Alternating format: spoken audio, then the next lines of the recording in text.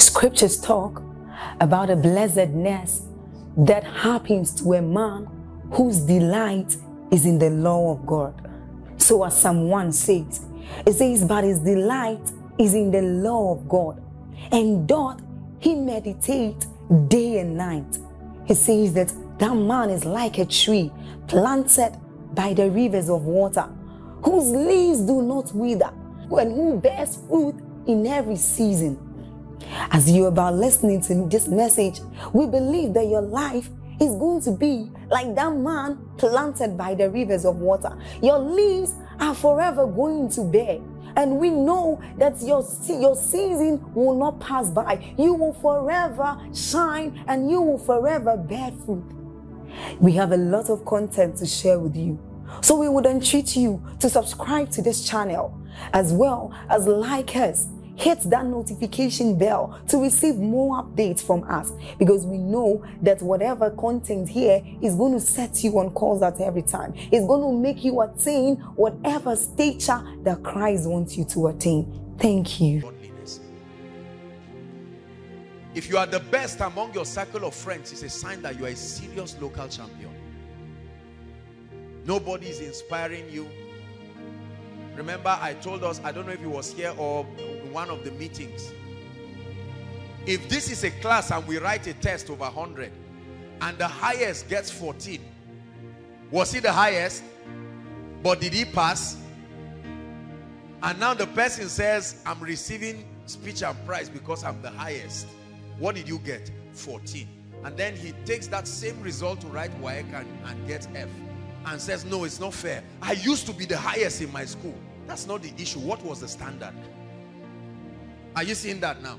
So you can compare yourself with mediocres, and because you are the best among them, you think the gates of prosperity will just open. No, sir. It doesn't happen that way. There is a cutoff point in life that you must cross for this money to enter your hand. Right? Now the formula for wealth. Remember the formula. I told you this is the grand formula for wealth. Pastors don't teach it because most of them don't know it. They think that the reason why they are prosperous is because they are preaching the gospel. We established that that is an incomplete truth, is a lie. No pastor is prospering just because he's preaching the gospel. It's not true. Any pastor that tells you that is simply because he doesn't know why he's prospering. It is not because you are a preacher that you are prospering. And at the same time, it's not because you are a preacher that you are poor. Let me use the opportunity and balance this. How many ladies have been praying that a man of God does not come close to them because men of God have been associated? The moment you say you are a poor person, they say, you went to school to read all of this just to be a pastor, as if it's a curse. And people say, may God that sent you go with you. And the lady who is going with you, I pray for you. You see, all those kinds of pity. What gave us this wicked mindset? If you come and say, Daddy, a pilot asked me, I'll say, are you joking? What did you tell him? Say, I'm thinking about it. Say, are you crazy? Go answer him and let's change our story. But the moment you say a pastor, say, pastor. What did you tell him? I said, yes. Right. So, we have, you see that it's a mindset. And that mindset has made many pastors to try to be rich anyhow, to prove to the parents that when I married your daughter, it was Gary, you gave me your house, but come and see what God has done. You never get rich just because you are a preacher. You get rich because of what the formula that I taught you. And this is the formula. That the amount of money we receive, your wealth or your income, will always be in exact proportion to three things. Number one, the demand or the need for what you do, your ability to do it, and the difficulty in replacing you. This is the formula for wealth. Oh, beautiful. Okay, so it's there. The amount of money you receive, your wealth or your income, will what? Always, don't forget, always be in exact proportion to the demand or the need for what you do. This is why pastors are rich. Because what they are teaching, there is a need for it. Are you seeing that? Your ability to do what you do is not just a demand for it alone. that you have skill and proficiency enough to do it well. And then number 3, the difficulty in replacing you. The degree to which it's difficult to find somebody like you doing the same thing. Brothers and sisters, hear me. This is the exact formula for wealth. It will work for anybody, any day, anywhere. It's a principle. Unfortunately, preachers just tell you tithe and sow a seed and go and sit back and watch what God will do. Then favor will come. But because you do not understand, you will come and testify. Praise the Lord. I gave tithe, or I dropped a seed in miracle service, and now somebody brought 1 million. The question is, will you remain a millionaire after 3 years? 2 weeks after that testimony, your mind takes you where you were before you drop the seed. Say, I refuse to be poor. Shout it, I refuse to be poor. I make up my mind to be wealthy. See, what I'm going to show you tonight, if you remain poor after this series, you were not fair to yourself. I'm being very sincere with you. When I show you what you're about to learn tonight, see, let me tell you, brothers and sisters, don't trivialize what you are hearing now. People pay millions of naira to hear half of what you are hearing. I have a responsibility over us to make sure that we hear the truth. I got a testimony that there's a pastor who is in oil and gas. He's a living faith pastor. And he stumbled across the wealthy place, part 2. Just the part 2. And I heard that when he listened to it, he was looking for all his friends and business associates and giving them. And say, I've been a businessman and I have never had this. This is somebody into oil and gas. He said it changed his mind completely. And now you are here seated and you're just nodding. Many of our parents, if they had 1/10 of what I'm telling you, I promise you they would have been billionaires.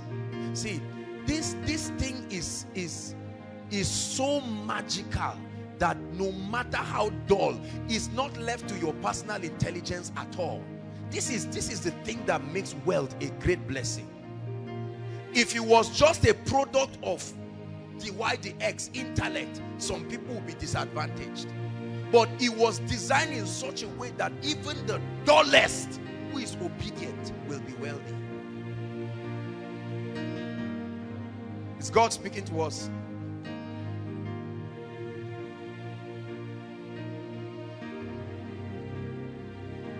So the amount of money we receive will be in exact proportion to this. And we did a little personal evaluation. Take note of that. Let's go straight to the teaching of tonight. The wealthy place, part 3. I'm on my way, on my way, on my way to better days. I'm on my way, on my way, on my way to better days. I'm on my way, on my way, on my way to better days. Multiple streams of income, right? Tonight I want to teach you the law that is responsible for activating multiple streams of income. I pray you value it. I pray from the depth of my heart that you value it. I struggled with sharing what I'm about to share today because I was wondering. See, I hate it when personally, because I treasure every information and I treasure every revelation that I bring out. And the greatest reward that I can receive for this it's not 1 million, it's not 10 million, it's not to say come and take a car or take a house. That's not my concern. The greatest reward for this series is that we see people experiencing the financial rain in their lives. For me, this is the greatest consolation. No matter what you buy or sow into my life, it's as irrelevant as whatever. it will really grieve my heart if after this teaching your finances does not change. I don't know what to tell you again.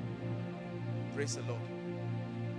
Because this is the very secret of the world's greatest millionaires. Billionaires. All of them. Every single one of them.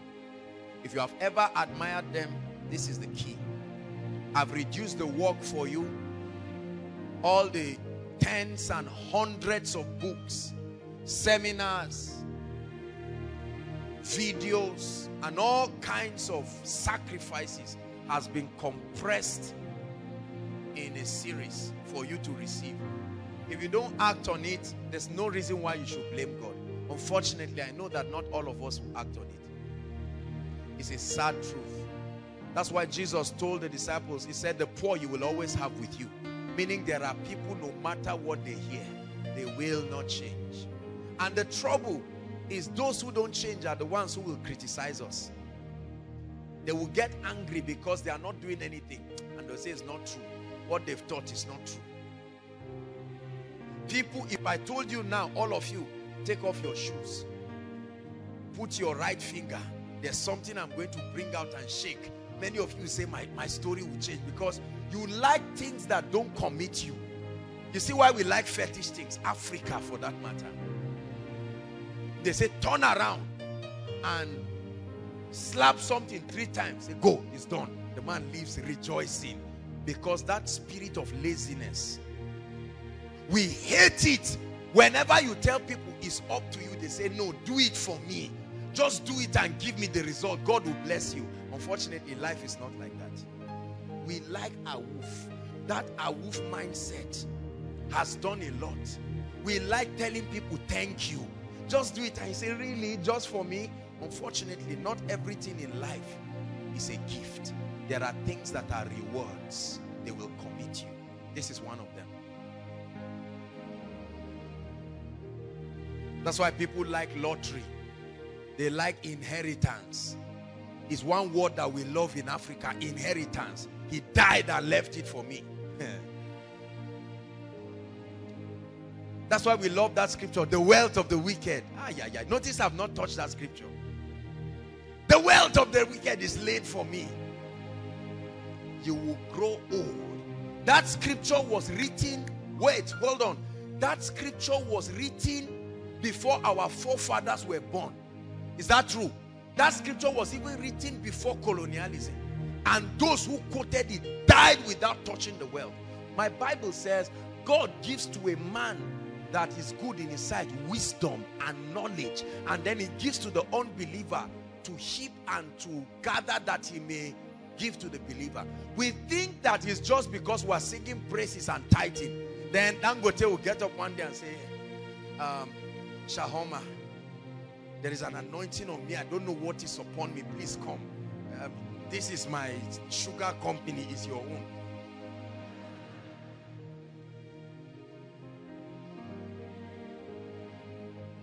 If that is your idea about the massive kingdom wealth transfer, be delivered now in the name of Jesus Christ. What an illusion. You really believe the man will leave his PA, his sons and daughters, wives and concubines, and then just come to you because you think, listen, I know we keep talking a lot. We say in one day the wealth of Egypt was given to Israel. You don't talk about 40 years when Moses was in the wilderness. You don't talk about Moses' compliance. You don't talk about his repeatedly going to Pharaoh. We see courage. We see audacity. We see character. We see discipline. Right? We see faith. We see patience. You leave all of that one and the only thing you see is that in one night, I've told you preparation takes time. It's manifestation that is instant. We talk about Joseph becoming the prime minister. We forget that a woman lied that he raped her. Do you know what it means to be scandalized on your road to destiny? We forget all that one and we just say in one day, Joseph came up. From the day he helped someone to the day of his reward was 2 years. The wine presser forgot about him, yet he was still faithful. He was not offended.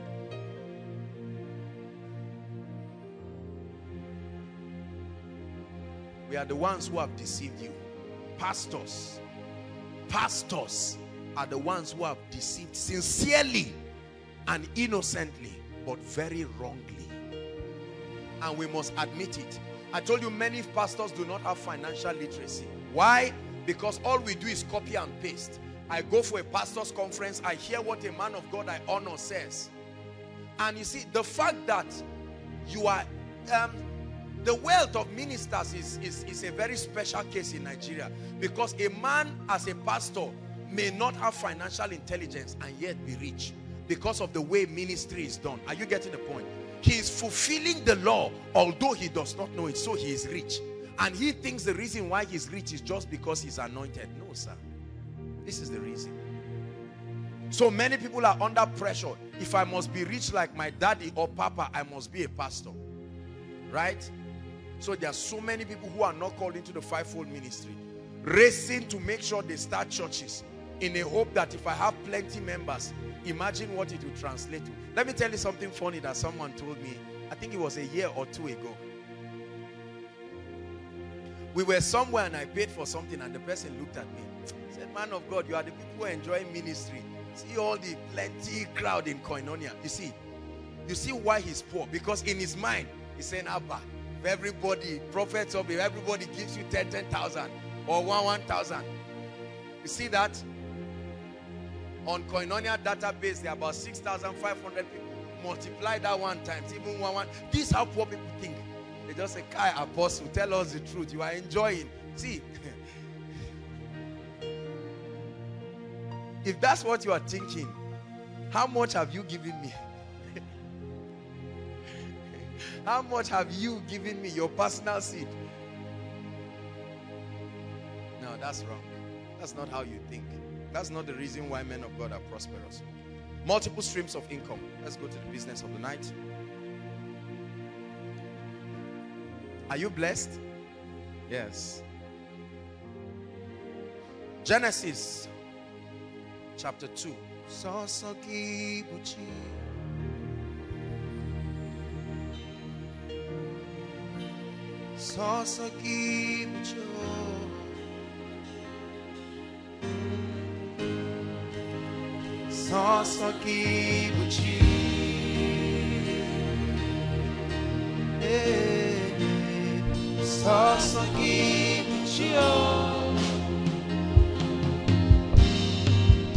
it one more time.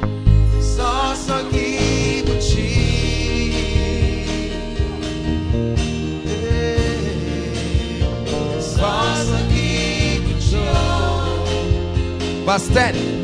Genesis 2 verse 10. I want to show you a mystery. May God open your eyes tonight in the name of Jesus.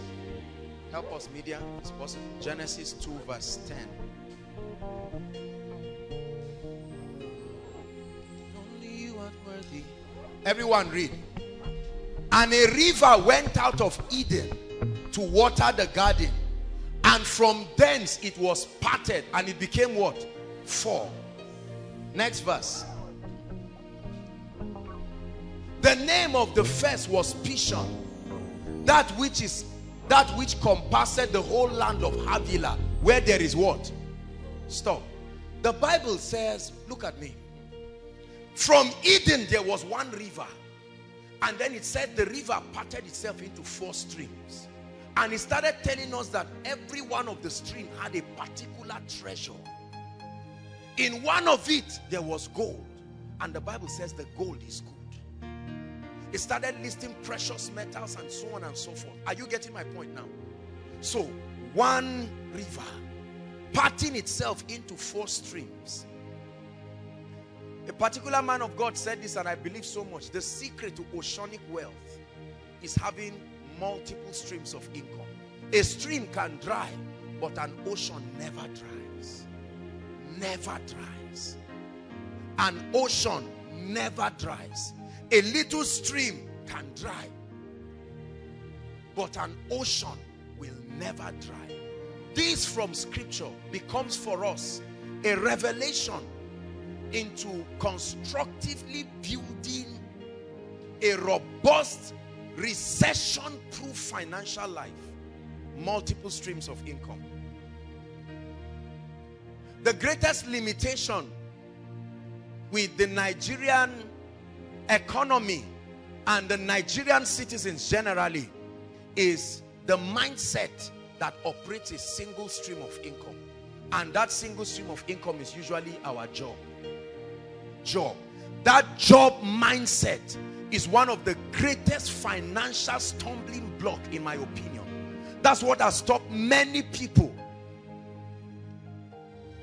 So an average young man in Nigeria operating under the 6334 system, you know, completes his secondary education and then goes to the university to study for maybe 4, 5, 6 years or whatever, and then may add a master's or whatever it is. And the moment he graduates, the first thing in his mind, now please don't get me wrong, just follow me, I'm not against job, but the first thing in his mind is to be employed. It's not his fault, it's not her fault. The system designed you that way. Are you getting me? So the moment you finish, the first question elderly people ask you is, you are finished now. You say yes. Say, so where are you working? Not what are you producing, not are you deploying your potentials. Where are you working? So it trains you to serve, it trains you to work. Now the trouble is this: the average salary of a young graduate or even somebody that is working well in Nigeria ranges within 50 to 100,000. Is that fair enough? That's about the amount, right? No matter how careful you are with that money, it cannot fund your vision. Are you getting the point now?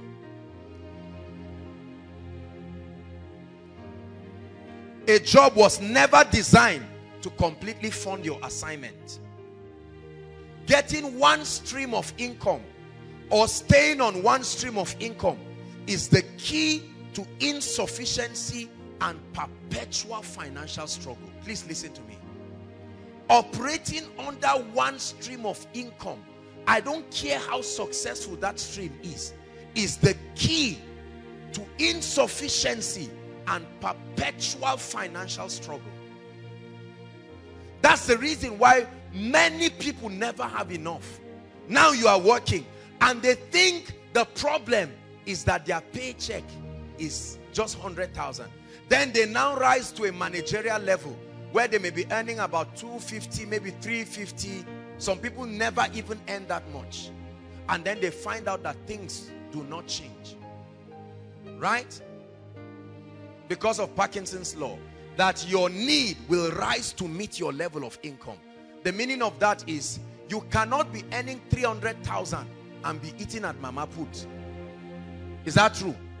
So while you were earning 10,000 or 20,000 or 50,000, you can go to a place where you eat food for 70 naira. But you cannot be earning 300,000 and go and sit down eating the food for 70,000 naira. So your need, your expenses will rise with your level of income. You were earning 50,000 and you were able to do something decent with it. And then you forgot that you are going to get married. You thought your wife was a toy. You don't know that she's a human being with a stomach to eat, a body to dress, and then you had the guts to get her pregnant. Here comes your twins. See that? Yet, hold on. Whether you call them children or adults, financially, they are 3 human beings. Are you getting me? Regardless of their level of consumption, they will still take something out from you. And then you have a dog. Oh, and then you have goats. You see, you don't know that once it is a living entity, it must consume. You have been counting yourself alone. Are you getting the point now? Now the trouble is, there is nothing called job security. Job security is an illusion. You know what job security is? Job security means that you are working in a place where your stay can be fairly predictable, that you can build a financial life around it because you think that in the next 10 or 15 years you will still be there. In the Nigeria of today and in the 21st century, the concept of job security does not exist. Praise the Lord. Everybody say hallelujah. Say, I got a federal government job. Which one? Civil defense. And you laugh to mean that For the next 20 years, I will be there. You really think so? See that? So we find consolation. Oh, I'm working in a bank. And all of a sudden, you get up one day and your director tells you, sorry, we are downsizing people. And here's the list of those who must go. What did I do, sir? I said, no, you didn't do anything. We really appreciate you. In fact, your services are well needed. Can you leave? I remember somebody who got a job. I think he was with Etisalat or Airtel, one of these telecommunication companies. He was very happy. At the point he was preparing for his marriage, he prepared based on that budget. Then they now told them they are moving the office to Ibadan or something. And they told them they will share. You either follow them to Ibadan or they'll give you 200,000 and off you go. And he smiled and collected the 200,000. Because you see, when you are poor, you think 200,000 is a lot of money. Until you collect it and find out that the money to transport your in-laws or to transport yourself alone will finish everything, and then you find out that you are... I will never forget, a few days to his wedding, he refused to come to the place where the wedding will take place. I had to call him and say, where are you? He said, I'm so place. I said, leave that place right now and come. What is all that? Can't run away. Just come and trust God.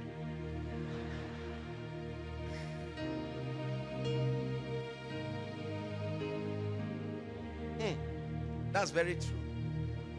Nothing in this world will satisfy. This is a part of the song I love. Jesus, you're the cup that won't run dry. Every mundane, listen, the Babylonian system, this cosmos, the economy of the world was never designed to make you rich. It was designed to strangle you to death. That's why I like that song. He's the cup that will never run dry. Jesus, you're the cup that won't run dry. Can you sing just that part one more time? Jesus, you're the cup that won't run dry. The wisdom of the word can open you up to a realm. It may not happen immediately, but as surely as the morning comes after the night, it can bring you into the place we call the wealthy place. There is such a place here and now. Hallelujah. So the single income stream is one of the things that has destroyed a lot of people. Why do we need multiple streams of income? Number one, to ensure abundance at all seasons. To ensure abundance at all seasons. To ensure abundance at all seasons. Please let me have 4 people. I want to use them to just make an illustration. 3, 4 people. Let me. Thank you. Just stand here, guys. Watch this. Let's call these guys different streams. Just stand and face me. Thank you. Watch this. If this is the first and only stream of income you have, let's call this a job, right? We'll identify what the others are shortly. But let's assume this is all you have, your job. Let's even call it a nice place, NMPC. That's where many of us dream of. Or Shell, or Chevron, or whatever it is you want to call it, right? Watch this. This is all you have. Number one, it was never designed to fund your project. And number two, your salary will only keep coming to the extent to which that corporation keeps functioning. It's one thing for you to be employed, and it's another thing for your corporation to keep being relevant. If you were working in Nitel in the 90s, you would be happy because Nitel was invincible. I mean, they were the only telecommunication company. You would imagine that working in Nitel, by now, you would have been the boss.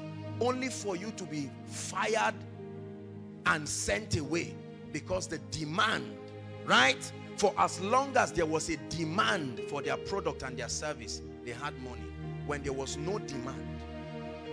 Number two, if you were working in NIPOST, post office, right? And you were working as the secretary using the typewriters, whether electronic or manual, doesn't matter.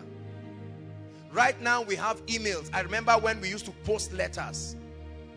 In fact, Even we, the young people, have experienced some dramatic transitions. Remember when they used to use card? You get a card and then you load it 200, 500 and you slot it in one big something and you hold it, you know, and then you are trying to talk and then the card just finishes and it starts beeping, only for you to go and buy another one. Imagine within the last 10 to 20 years, the transition that has happened. So for you to say job security in terms of working in an organization is a mirage. The service that organization provides may be inelastic, but then the question is, what is the guarantee that they will still need your service? How many people do we know seated here listening to me right now, many who are following us online? How many people do you know started working very well and they were happy? They gave tithe, sincere people, and now they've been laid off. And they've remained there in their utter frustration. 5 years have turned to 10 years. 10 years has turned to 15 years. And many of us look around and we say, Daddy, I grew up knowing you not to work. And they say, I've been waiting. Even last week I submitted my CV. And look at this. He started that when you were 5 years. Now you are 25. For 20 years he's hoping that one day somebody will need his service enough to give him a job. One stream. The beauty of multiple streams is this. Watch this. The limitation of one stream is covered up by another stream. Are you getting what I'm saying now? There is no stream of income that is perfect. What you can do is to combine streams of income that complement one another, so that the lapse of one is covered by the availability of another. Are you getting the point now? This is part of the benefits. For instance, do you know that it's one thing for you to get a job, but it's another thing for you not to be paid? There are workers in some states that have not been paid for how many months? Almost 6 months. Now, you notice, I'm sorry to say it, but most of the civil servants in Nigeria don't pay them for 2 to 4 months and they are dead. Completely dead. Are you seeing that? Those who have extra streams of income, while they wait for the salary to be paid, there's something to fall back on. See, they can laugh with you and say, Kai, times are hard, but it's not true. They are saying it because you will insult them if they say times are not hard. They are identifying with that poverty mindset. So they say it's true, times are hard, but the truth is they are on heaven. They are in heaven. Heaven on earth. You see that? So you find out that this person is here. God forbid his car is stolen. His salary alone was designed to take care of the family. But because there is another stream, in 2 or 3 months he has bought another car. For somebody who collected, he was loaned from the bank and he bought a car of 2.5 million. You have not finished paying the loan and they've stolen the car. You know you are finished. Whether you want to go for work or not, you must go, because if not for anything, that loan must be paid. Out of the 2.5, you've paid only maybe 90,000 or 130,000. You know that the journey is still far. You cannot afford to quit your job no matter how sick you are. So you see people angrily dragging themselves in the morning. That's why they vent the anger on you. They get up and look at you. 1, 2, 3, 4, 5, 6 children. Now the 7th one has come. There is a loan of 9 million to pay in the bank. They now cut our salary from 200,000 to 150. And the man is saying, where is my life going? See, every man you have seen was not like that. Every man you have seen who is angry, beating his wife, I can tell you, if that's how he toasted the woman, she would have told him no. Something made them happen. Notice men from 50 years and above. That's why people don't even remember Father's Day, because all we remember about fathers is they are cruel and wicked. It's not their fault. It's the inability to learn what I'm teaching you. And if you don't learn it, I guarantee you in the name of the Lord, you are on the way to becoming exactly like that. Absolutely. In fact, it will be harder, because the 21st century, living in the 21st century right now, is a lot more difficult and complex. Right? Well, if you factor in terrorism, if you factor in wickedness by people, put in all these factors, humanly speaking, that living in the 21st century is living in a challenging time. Your advantage is in the fact that you have many streams. So you are an ocean receiving from many streams. If one stream dries up, there is another that can complement. While you're working on that one, then there is another. There is no millionaire I know except wicked and godless and corrupt and wicked people, except those ones. But there is nobody who is a millionaire and a billionaire. And trust me, I've met a number of them in my life. None of them operates under one stream. It's poor and average people, civil servants, that operate on one stream of income. You calculate everything, what the father and the mother is getting. For some, it's not even up to 100,000. And yet the school fees of one child is 75,000 or 50,000 or even 30,000. Why would the man not be angry? Do you know how many angry people are in Nigeria? Have you seen them lately? You stand outside tomorrow morning and just watch. Just get a chair and sit down and watch people angry. Somebody will be moving and just kick something. Oh, and it just stress. Don't laugh. Oh, I'm very serious about what I'm saying. You are laughing now because somebody is giving you money all the time. By the end of this year, they will tell you you have come of age. And we have seen how God has helped you thus far. From now henceforth, you are on your own. That's when it will dawn on you. You will go back to your notes and start reading everything that I've said. I saw this happen to my father. I saw this happen in my very family. I saw this happen to many pastors, sincere people, very honest people. This has happened to many ministries. There are many beggarly ministries. This has led people into witchcraft. It has led people into corruption. Get the implication of this. It has led people into 419. It has led people into all kinds of things. Whenever they catch armed robbers or they catch prostitutes, look at our ladies. Many ladies have gone into prostitution. Do you know that I saw a shocking statistics that I think is it about 40% of the firstborn in many families are not the product of the husband and the wife. When we get to heaven, there's going to be a lot of confession.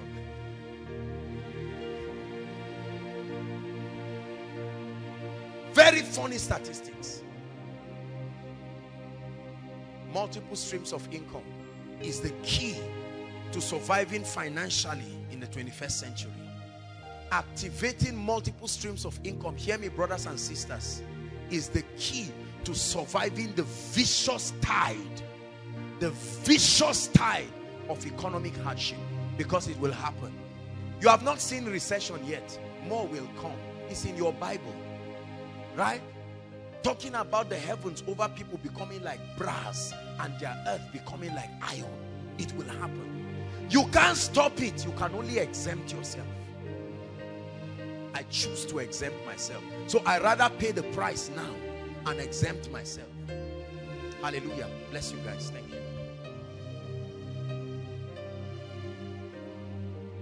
So the limitation of one stream is covered by the availability of another. Now watch this. I want to teach you something about the benefit of multiple streams of income. Write two words down. One, cash flow. Please, quickly, let's save time. We have to finish what we have. One, cash flow. Number two, write capital projects. One, cash flow. Two, capital projects. You are not, listen, you are not truly financially free if there is no structure around your life to deal with these things. Watch this. Cash flow talks of the money that keeps coming consistently to be able to meet your immediate needs and your expenditure. Is that true? Capital projects, or the money, the income for capital project, talks about the resource, the financial resources that you will need for all the capital projects you have, building, you know, school fees of your children, and all of that, savings and so on and so forth. Now watch this. Our parents were taught so much about long-term projects. So they bought land, right? They have cattle, they have goats, they have a lot of things that can meet long-term projects, but they did not make arrangement for cash flow. So you can see a man that owns 10 houses, but he cannot produce 10 naira to take his child to the hospital under emergency. You will think the man is stingy because that's how many of our parents, many of us now think our parents are giving some other people money. They may not necessarily be doing that. They are just financially illiterate and they are suffering the consequence for it. So they didn't prepare for today. They were focusing so much on tomorrow. They forgot that it's until you are alive today that you can meet tomorrow. Are you getting that now? So they forgot that there will be needs. How many houses have you gone to that you know the people are rich and sincerely they cannot bring out 1,000 naira to go and buy chicken somewhere and just come and prepare it because the man is broke? He may say, I don't have money. You think he's joking, but truly, truly, there is nothing. That's a poor financial life. Yet he has land, right? Yes, he has resources. Who owns this container? He's the person. Who owns this Coca-Cola depot? He's the person, but there's no provision for this. Now, the trouble is, in a bid to remedy that, the younger generation, our generation has focused entirely on cash flow to get money to always be in your pocket, and we're forgotten about tomorrow. You see the mistake? So I need money now. I want to buy the watch of 20,000 now. I want to buy the trouser now. So you see somebody and say, man, this guy is rich. The watch of 20,000, shoe of 15 or 20,000. You are wearing a suit of this. You calculate everything on him and he's standing. He's wearing 200,000 and you are beguiled to think he's very rich. Steal everything he's wearing and he becomes a beggar instantly because he's not preparing for tomorrow. Are you getting what I'm saying? So financial literacy is the ability to keep that balance such that you can eat today, you can live well today, and then at the same time prepare for tomorrow. There are many of our parents, you will start enjoying their money when they are 80 years. At 8 years, the project they started 20 years will now come to fruition. But at that time, they are too old. They can't do anything. They would die and leave it for uncles who will swear that they will charm you if you don't leave that money alone. And you will quietly just leave. Are you seeing that now? And then we, the younger generation, are so obsessed. I'm amazed to see the way our generation is so obsessed about producing instant results. Watch people that graduate. Everybody wants to show I'm working. I now bought a car, a BMW, and I no longer use the road. I now fly. I fly around. I'm flying to this place, I'm flying to that place, and then you carry your phone and say this is iPhone what? iPhone 6. Have you seen the speed of the internet and so on and so forth? And then we use this to lie to ourselves that it means we are rich. That's why every rich man will look at every small boy just behaving and nod his head and say this guy is about to regret it. Unfortunately, most of our sisters have been trained to identify those kind of people and define them as being rich. So you come back and say, is that brother that asked me? And they say, which one? The poor one or the rich one? And then you say the rich one, meaning the one that held that phone, the one that the watch or the shoes and all these were glittering. You will be in big error. Because if you neglect today, you will die today and never meet tomorrow. And if you concentrate just on today, you will enjoy today. If you wear the clothes you should wear tomorrow, today, you walk naked tomorrow. If you eat the food you should eat tomorrow, today, get set for hunger. Are you getting what I'm saying? So my goal in the teaching tonight is to be able to help you structure your financial life such that you will be able to at least have something to live by and then prepare greatly for the future. Praise the Lord. Hallelujah. Thank you, Jesus, for wisdom. The key to activating multiple streams of income. Write this down. You do not activate the stream just by blindly starting up many businesses. Now, I listen to business people a lot, and I've had the privilege to be and speak in a few conferences. But the problem here, watch this. For many people, the danger is that they just tell you, go and start up a business. Aside from your job, do something else. That teaching is very sincere but misleading. If you have received that teaching, I want you to throw it away now and listen to what I'm about to teach you. Because for many people, that's the circumference of your business seminar. Are you getting blessed? So they've told you, together with the job, start something. Anything, just start. No, sir. You will start and fail woefully.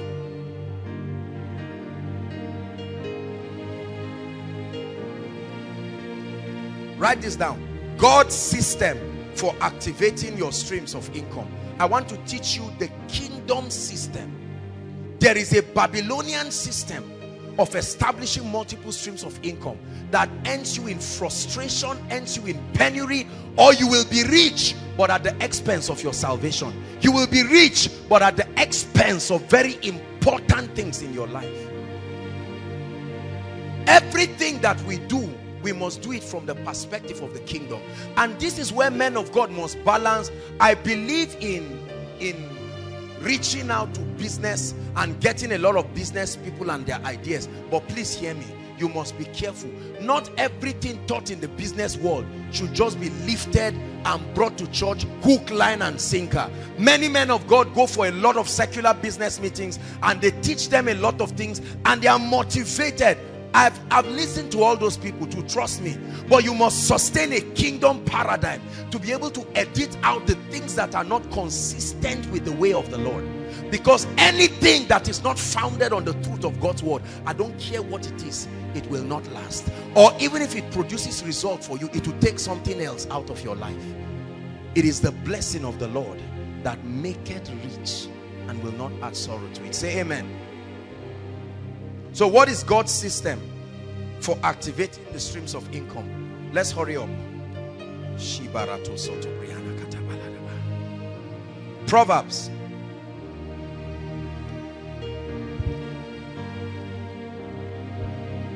The book of Proverbs, very quickly.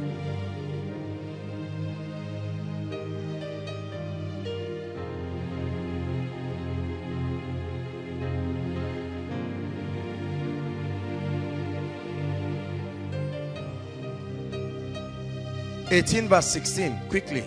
It's a popular scripture we always talk about, but from here we'll rush so that we'll finish on time. What I'm about to bring before you is a powerful revelation that will change your life. Proverbs 18 verse 16. Let's read on. It says, a man's gift. Please listen. Please pay attention. A man's gift does what? Does two things. What's number one? It makes room for him. Is that true? What's number two? It brings him before. A man's gift does two things for him. It gives him opportunity and it gives him access. Write it down. Your gift does two things for you that is very vital in producing finances in your life. It gives you opportunities and then it gives you access. Access. Entrance before the great. A man's gift.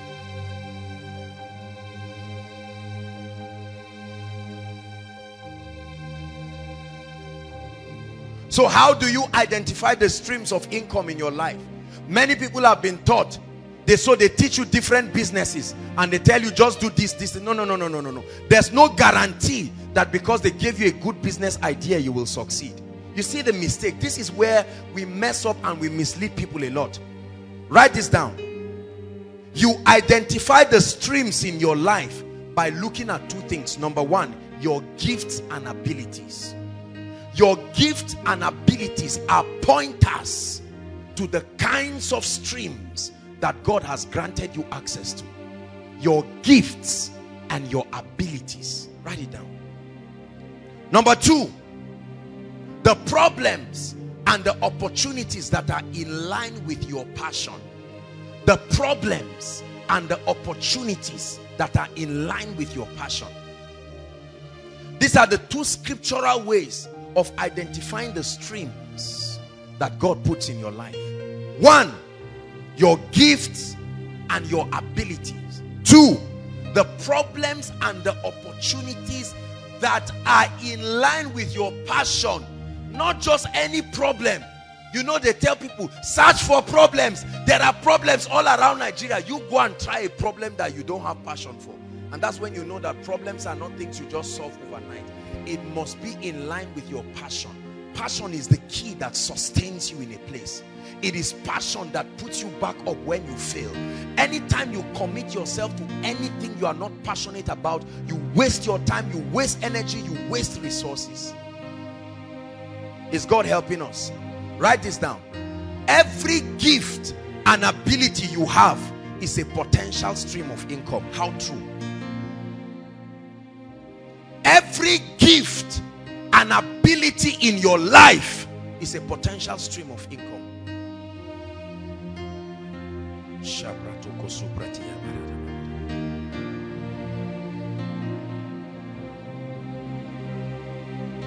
Every gift and every ability you have is a potential stream. Look at David, for instance. Almost every gift the Bible identifies in David later became a stream for him. His ability to play, right? His ability to be faithful in service, his leadership skill, everything was utilized in his life. I'm about to make a statement that is very striking, maybe controversial, especially for pastors. I want you to listen to me. Do not let men box you into one stream and stop you from exploring other streams. Don't get into that illusion of making people box you because they identify and they know you as functioning in one stream. If you are not careful, people can put you in a box. They know you as a pastor and you remain a pastor and die a pastor. There are other streams crying for expression, but the religious environment keeps people down and keeps people poor. There's a lot that I want to say here. How many times have many pastors with great entrepreneurial potentials, with great leadership potentials, there are other streams of income that can find expression, but they are boxed to the pulpit and left there. Why? Because people say you are a pastor, and the meaning of that is remain there, be poor there, and die there. This kind of mentality does not longer exist in the 21st century. You cannot live in the 21st century with this mindset again. Or I am a civil servant. So when you call people, you say those who are civil servants this side, and you see a mass of people like bees coming to this side. Those who are businessmen this side. That thing is about to change in the 21st century. That concept of choosing whether you are a civil servant or choosing whether you are an entrepreneur. Are you getting my point? There must be a weaving of it to survive the vicious financial circle in the 21st century. Are you getting blessed? Is God helping you?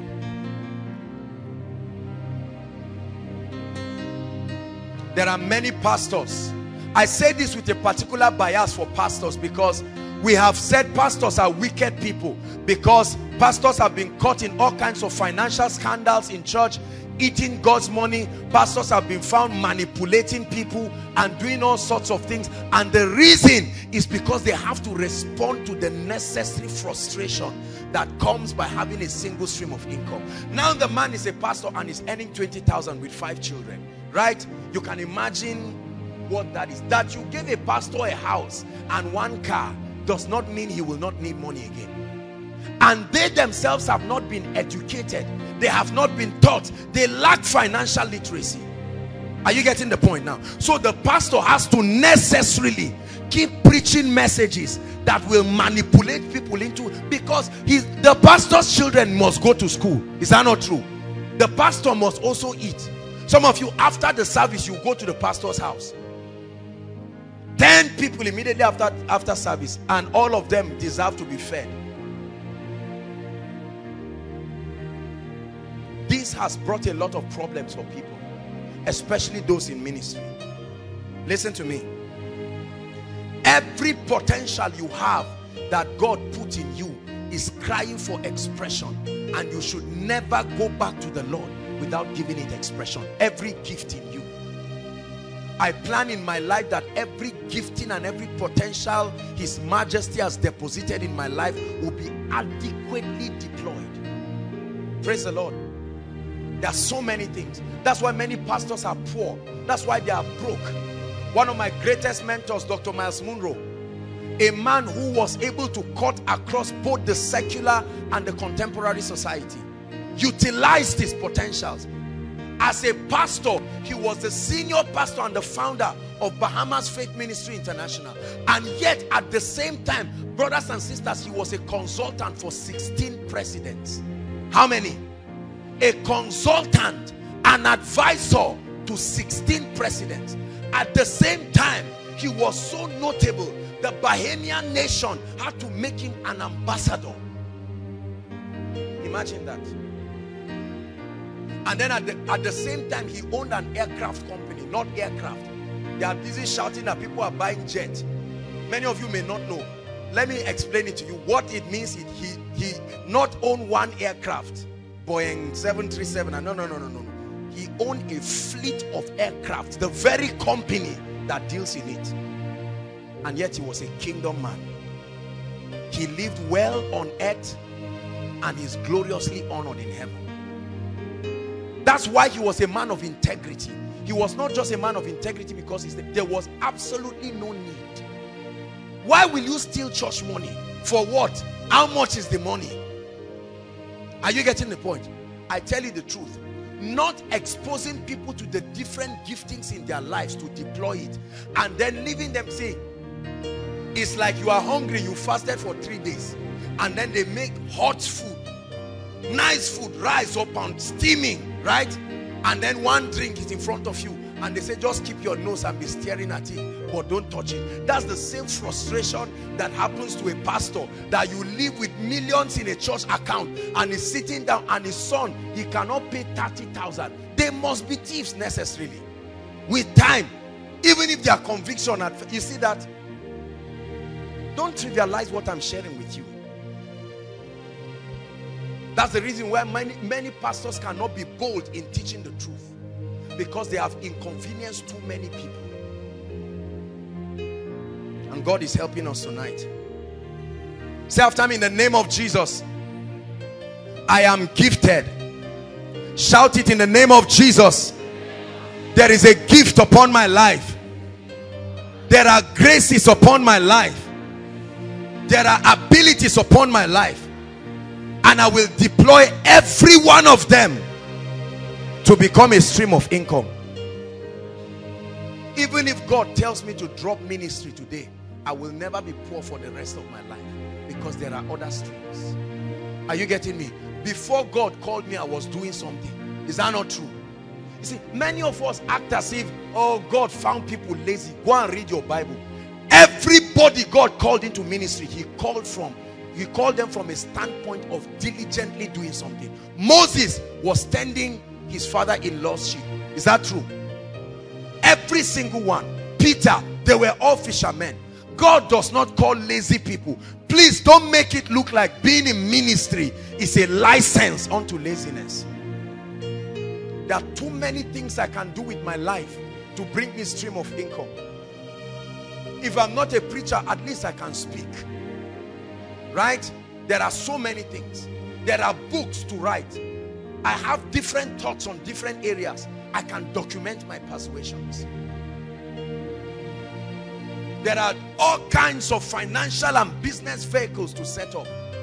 So don't you see a man of God rich and just think it's church money, or just think and think, are people not dashing them money? You see articles blackmailing men of God all around and saying a man who was poor, but now he has, as though he's not supposed to be blessed. People are arguing and complaining about 1 jet, 2 jets. My goodness, I don't know what will happen by the time we come. If we need 100 jets, we will buy all of them. I guarantee you. Very unapologetically.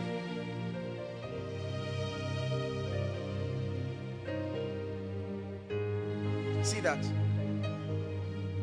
You can be rich through the dignity of kingdom integrity. It doesn't have to be by crooks. It doesn't have to be by pranks. And you don't have to be angry at wealthy people.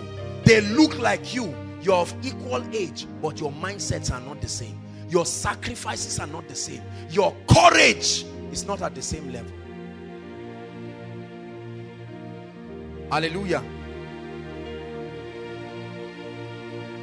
Never allow anybody keep you in one position and not allow you to deploy your talents. There are many of us who are seated here. Bishop T.D. Jakes, the pastor of Potter's House, right? He wrote one book, Woman Thou Art Loose. Just one book. And that book brought him $4 million. Multiply that by 210 naira thereabout. That gives you the equivalent in naira, because he deployed his writing potentials.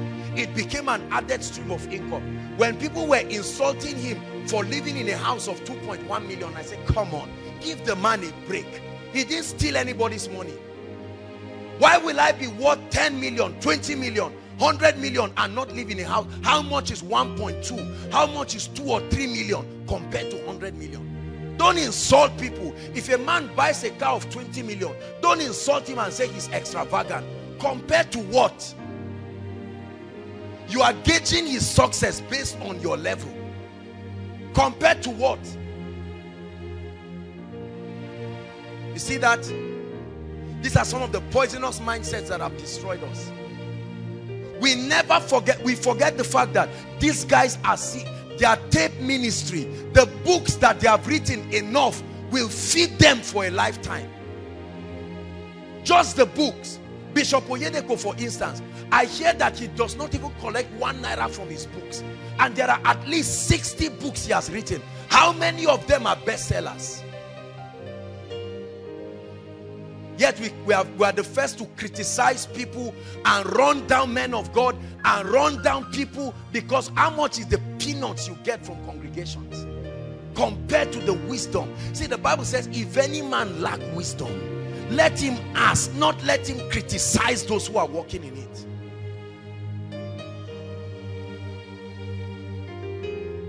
Hallelujah.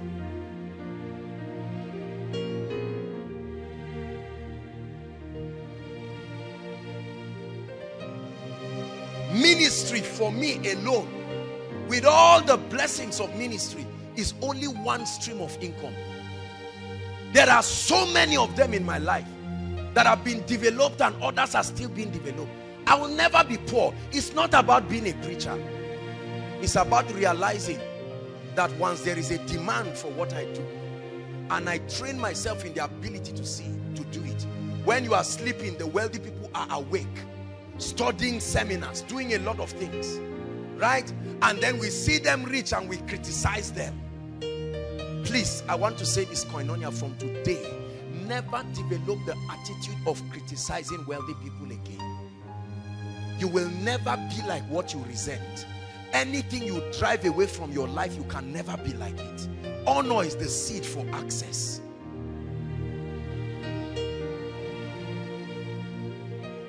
Hallelujah. I'm friends to many, by the grace of God, many wealthy people and many millionaires. I'm not so daft to be around people who are blessed and not ask questions. See that? This is very important. But then let me quickly balance something, because there are so many people who will be hearing. Now, I explained to us that there are all kinds of streams of income. Watch this. The trouble I have, especially with men of God in business and other things, is that they do not know how to draw the line between the different fragments and facets of their lives. Are you seeing that now? When Jesus entered the temple, what did he do? He took a whip and he was flogging those who were doing business in the church. In the church. Jesus showed us that there is a difference. As a man of God, I have my corporate life, I have other dimensions, leadership and all of that. You see that? I cannot come into church and be doing business in the church. No, no, 1,000 times no. The moment I do that, I'm taking advantage of the loyalty Are you getting that? Of the people, and using it for my... That's why you never come and hear me talk business in church. No, sir. The Bible says, give to Caesar what belongs to Caesar. Right? I cannot bring up a product right now and force everybody in Koinonia to buy it. It is my product, but a lot of men of God are doing it. This is where the balance must come in. You cannot use the vast people that God has given you to train and build and then squeeze into them. No, no. There is a difference between different aspects of your life. That's the reason why God fragmented himself into different aspects. You cannot know Rapha by studying Jireh. Jireh is a dimension itself. Rapha is a dimension itself. Sikenu is a dimension itself. Is that true? El Shaddai is a dimension itself. But all of those names belong to one person. I am. So he said, who do men say that I am? And they were calling different dimensions of him. As a man of God, you are dimensional. While it is true that you do not stay on one place, you must know where the boundary lies. Never carry business into church and go and manipulate people. No, it's wrong. Very wrong. If you are here as a man of God and you are doing it, stop. Stop. You must give people an opportunity to make their decisions. They are not daft. Of course, I understand sometimes because of our kindness and generosity. Do you know why I'm telling you this? Because there are some things I may not be able to share here, but see, the business world is a lot different from ministry. In the business world, you must give people room to take responsibility for themselves. As a man of God, you can ruin your church in one moment, right? I know there was a situation that happened in one church down in Abuja. It's one of the popular churches around, where there were some people who brought some land to sell, and then they brought it to church and they designed one scheme and members were happy and all of that, and then somehow the people were dishonest and they swindled the people with the church. The man almost lost his ministry because people started saying our pastor is a thief. He connived with people to eat our money. Do not think because members sit down and love you, they love you as a man of God, but you must give them room to build their financial capacities. Don't over pamper people in the name of kindness. They will stab you when they fail, because the business world is a world that requires its own maturity. Are you getting me? Many people do not have business sense, and you expose them in the name of church to businesses or some things. When things go wrong or it fails, they will kill you.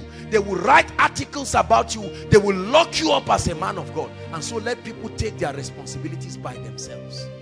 Are you getting what I'm saying? Is God giving us wisdom? This is a mistake a lot of pastors have made. They come to church.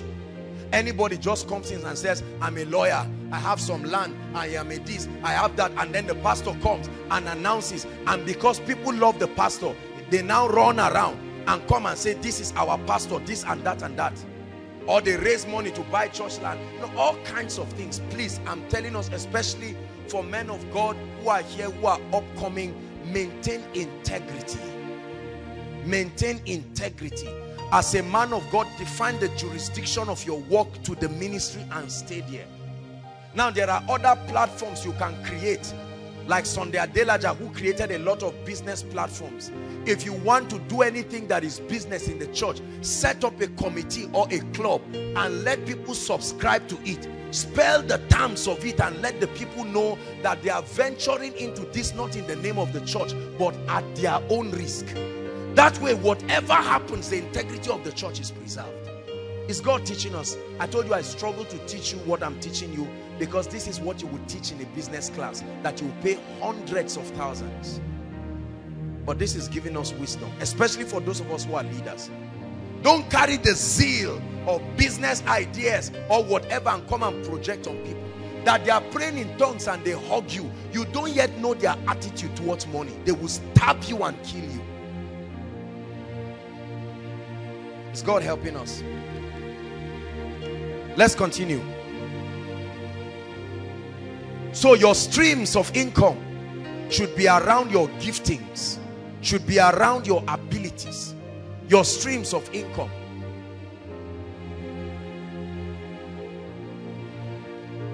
Now look up. I want to teach you something, please. Very important now. Write this word down. Time. T-I-M-E. Write this word down. Time. Your life on earth is measured in time. Don't forget this. Your life on earth is measured in time. That means whatever you give your time to, you have given part of your life to. The time you are giving your employer or your job, your office, is part of your life you are giving to them.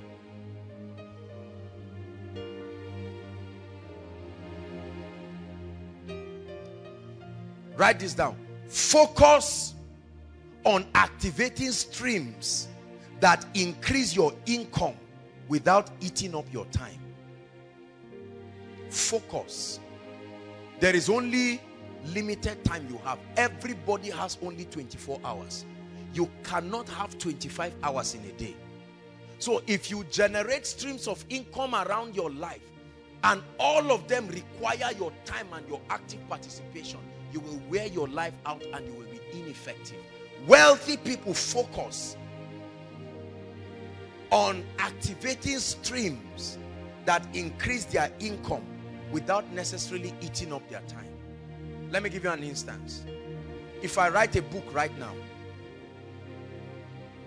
if I write one book, right, I communicate my thoughts. Maybe books on, there's so many books that I have. I'm just waiting for the Lord to release me to begin to write books. I know many of them will be bestsellers because I will not just get up and write books.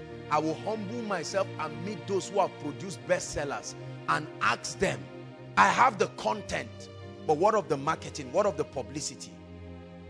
Never do a thing until you have consulted with the best of the best. You will minimize mistakes. You will make instant progress.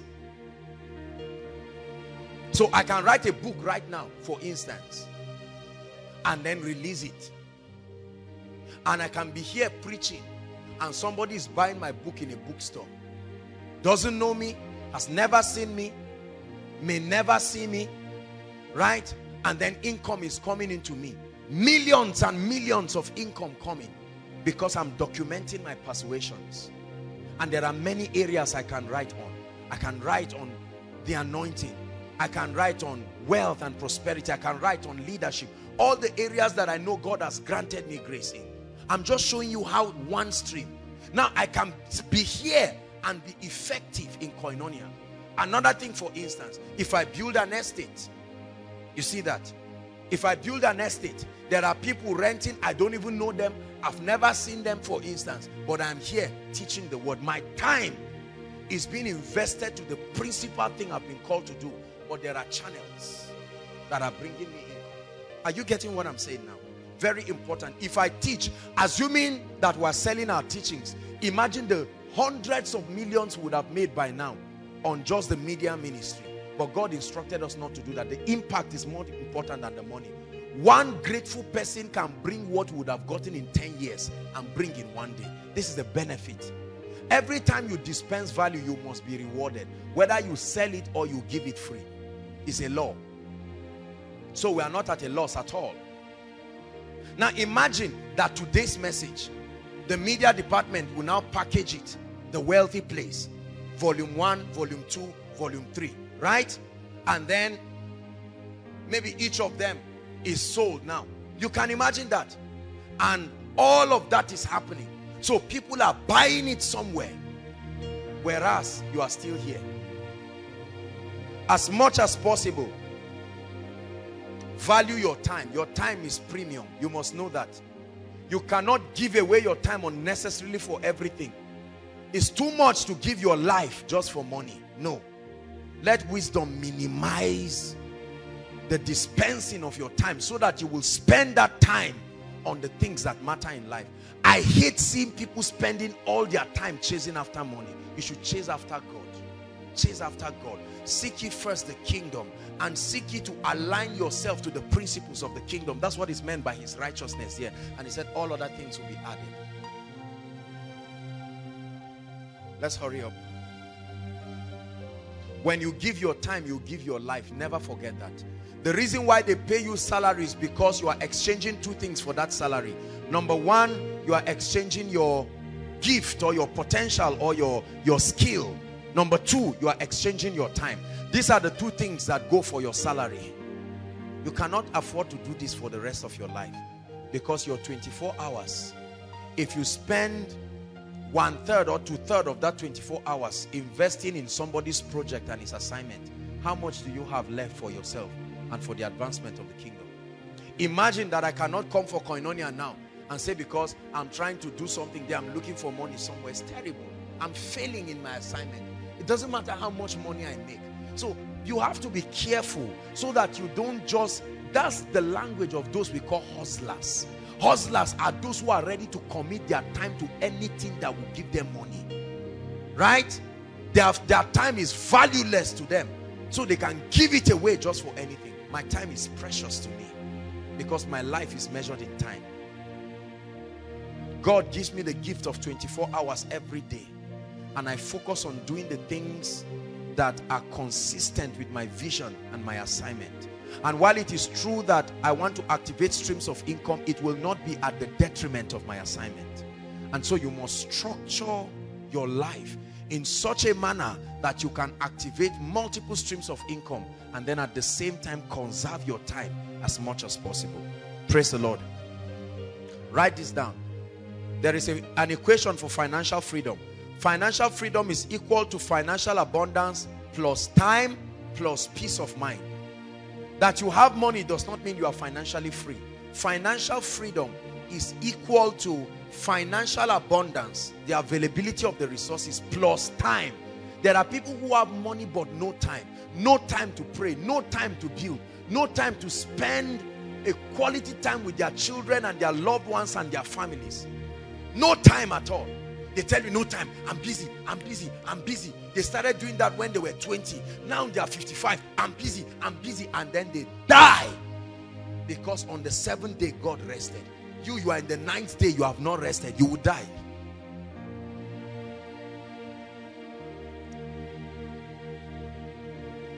Hallelujah.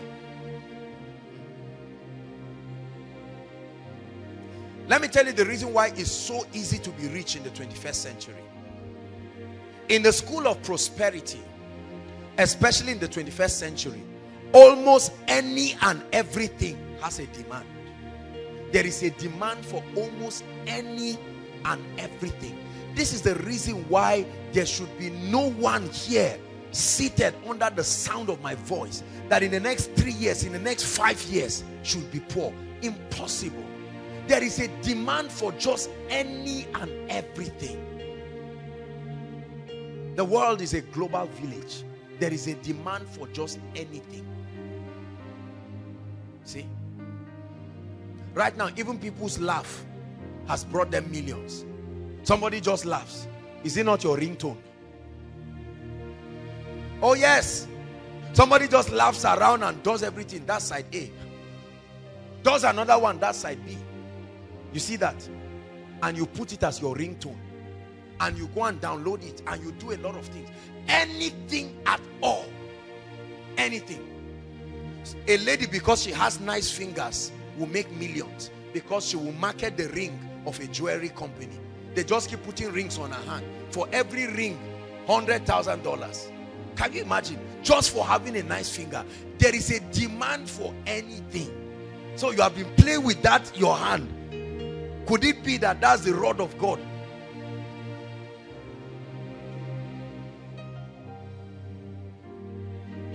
Just for being fine, you can wipe poverty away from your life forever. Right? Just for being not fine, you can still wipe poverty away from your life, because you can be used in both ways. It depends on the message that is being communicated. I'm speaking generally.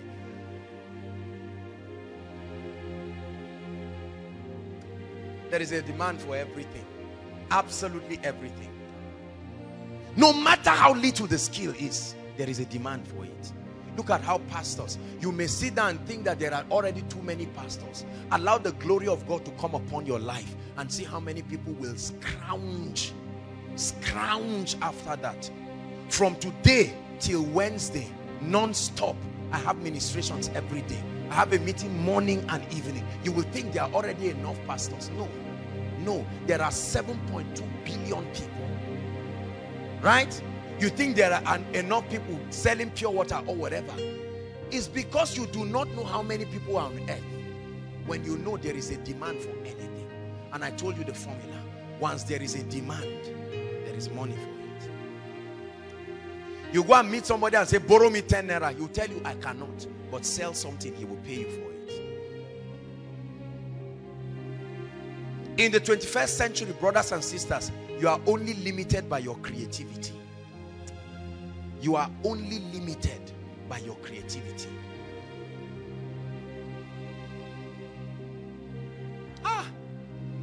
There is a mighty financial army that will rise.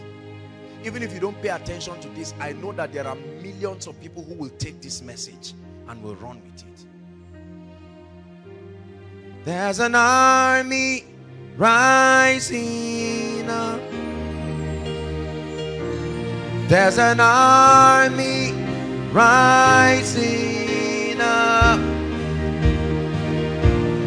There's an army rising up. They will break every chain, break every chain, break every chain, break every chain, break every chain, break every chain, break every chain. Write one word down, we're almost done. Creativity. Please write it. This is an important key in the school of prosperity. Creativity. What does it mean to be creative? Creativity is the ability to birth new or improved ideas.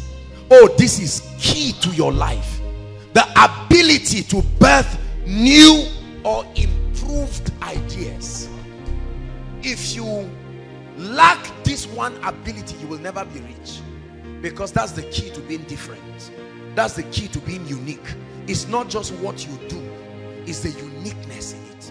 And the key to being unique is hidden in one word: creativity. The first revelation of God in the Bible was not as a savior, it was as a creator. And he created us in that image. Creativity, what we were born to do. Anyone who has a mind has the capacity to be creative. Your destiny is at the mercy of your creativity.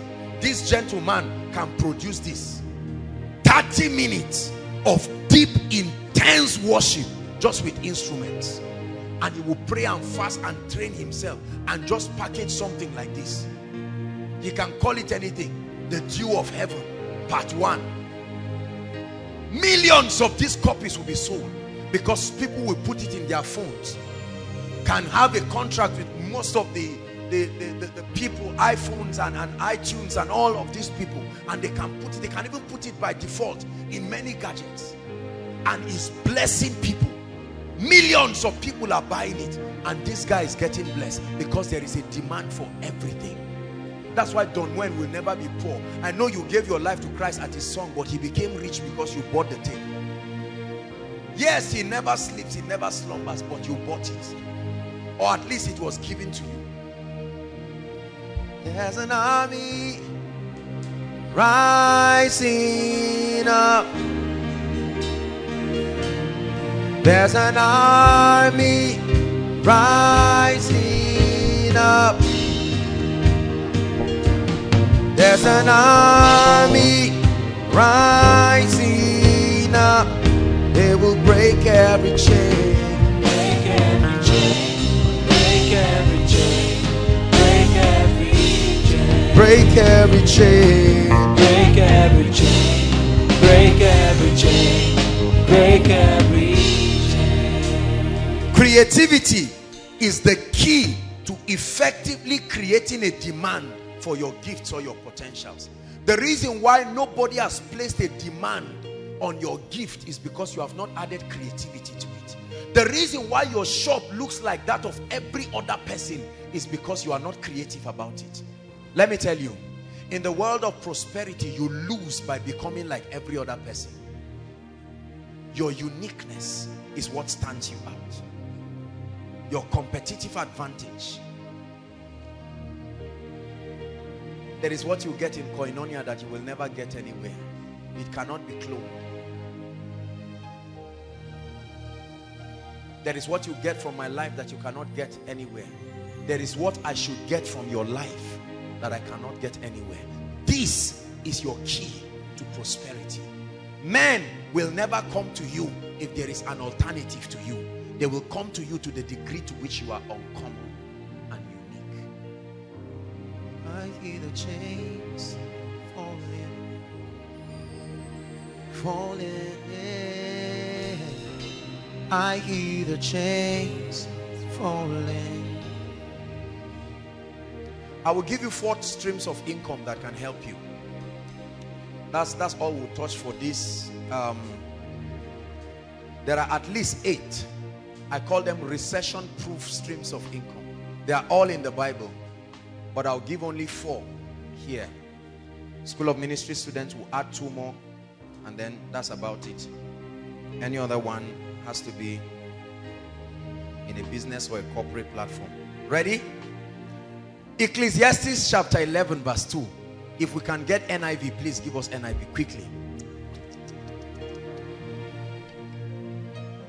I hear the chains. Can we get NIV? Okay, fine. Ecclesiastes chapter 11 verse 2. Please, let's save time.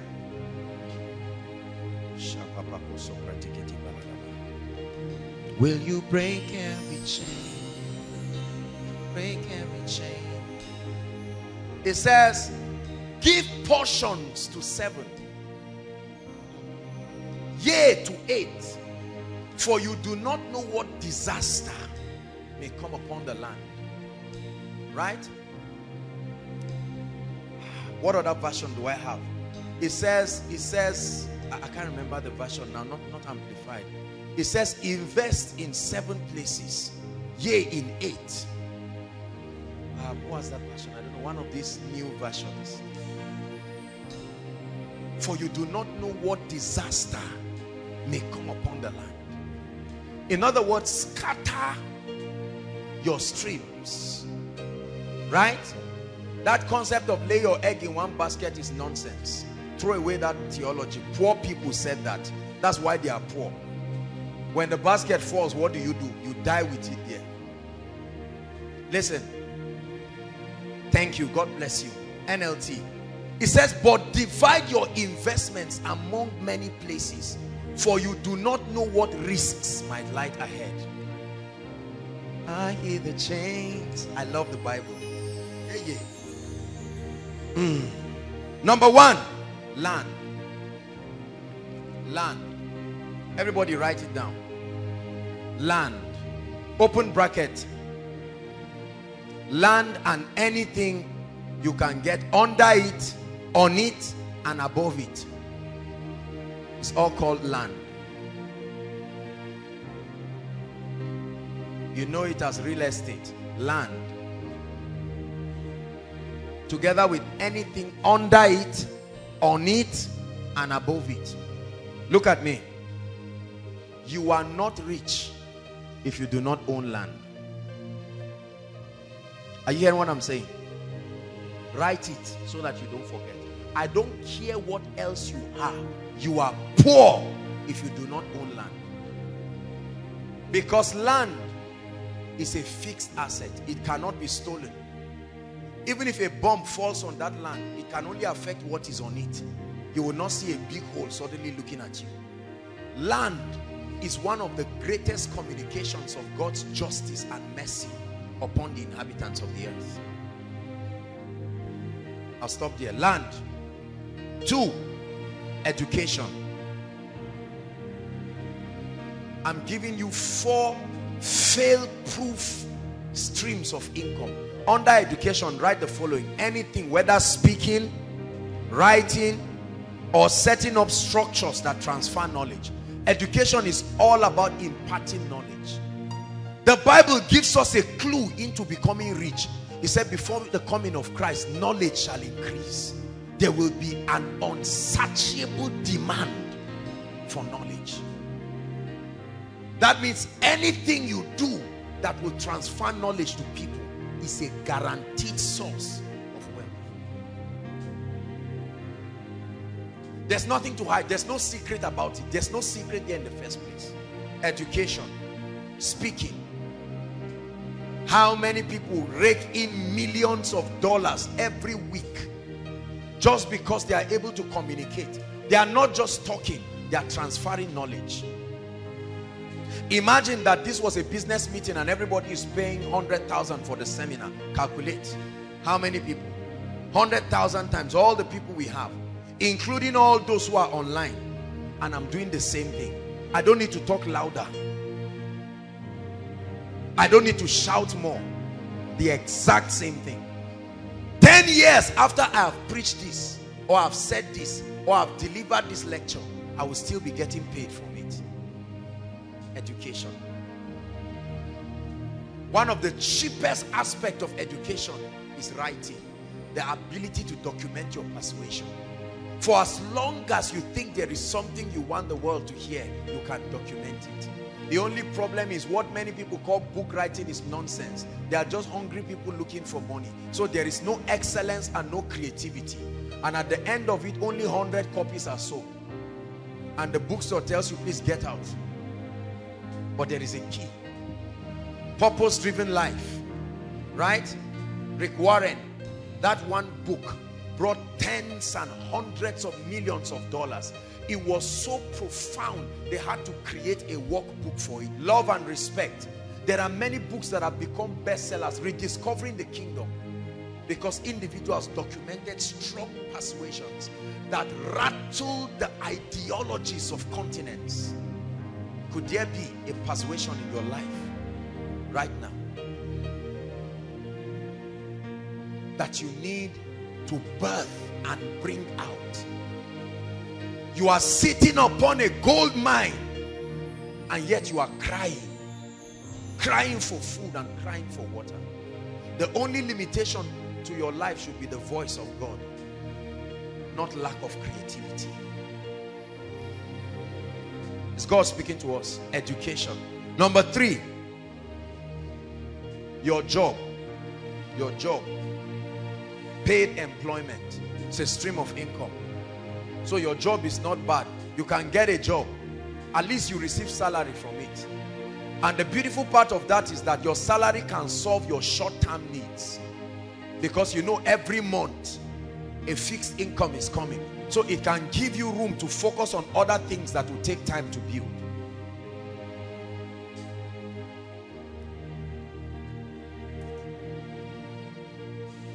How many have I given? Let's stop at the last one. Transportation. The only reason why oil and gas is useful is because there are human beings that need to move around. We love oil and gas, but we hate transportation. How unwise. I know that the resources are also used for a lot of things, but did you know that for as long as there are human beings on earth, there must be movement? You studied something that was a clue to your prosperity, but you forgot. Remember what I think it was in biology, social studies, Mr. Niger. Biology, Mr. Niger. Movement as part of the quality of living things. Is that not true? That was the key to your wealth that you have been neglecting. Every day, immediately after Koinonia now, listen, every week, I don't know how, okay, I have an idea. You cannot imagine how much is given to the transport companies that transport people without fail every week. Is that not true? Transportation. If they were your bosses, it would have been your money. Are you getting what I'm saying? How many people have had 300,000, 400,000, and then they used it to buy 2 phones? Foolish person. Whereas the phone is not bringing you anything.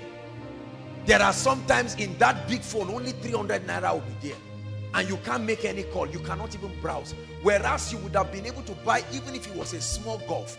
These are the kinds of businesses that you don't even need to know how to drive. Right?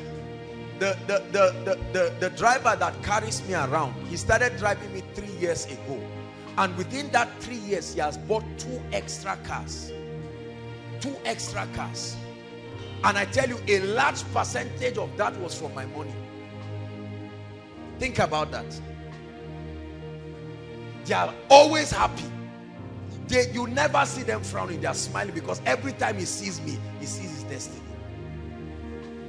And for as long as I need his services, I will keep paying for it. How many of you are sitting on millions, hundreds of thousands, roaming around, whereas, or trying to get rooms and apartments to prove a point that does not have to be proved? You want to show people. Now you live in a 3-bedroom flat that is empty with one small mattress in one of the rooms, and people think you are a big boy. You are not big, you are small. Whereas something would have been bringing you income. Let me tell you something. The transport sector is a mysterious sector people have never studied. It's a sector that starts bringing you money instantly. From the first day the car goes out, by evening money is coming.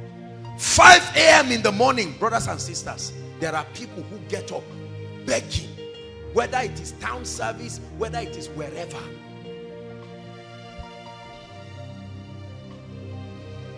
I know someone who bought Keke Napep, right? He just bought one, I think Koinonia or something like that.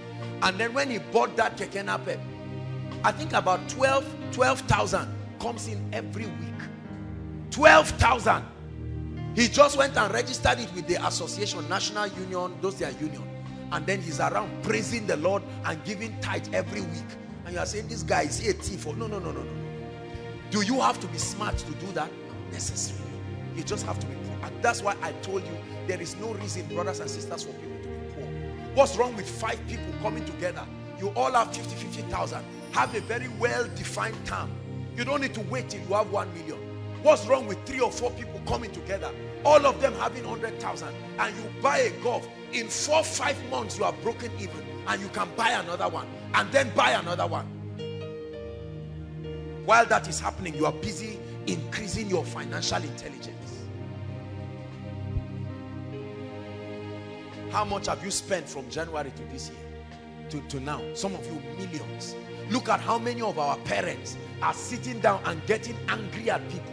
How many times did they pay them arrears of millions? What did they do with it? They went to a club and called friends and blew the money. They blew one golf away in one night to prove that their arrears has arrived.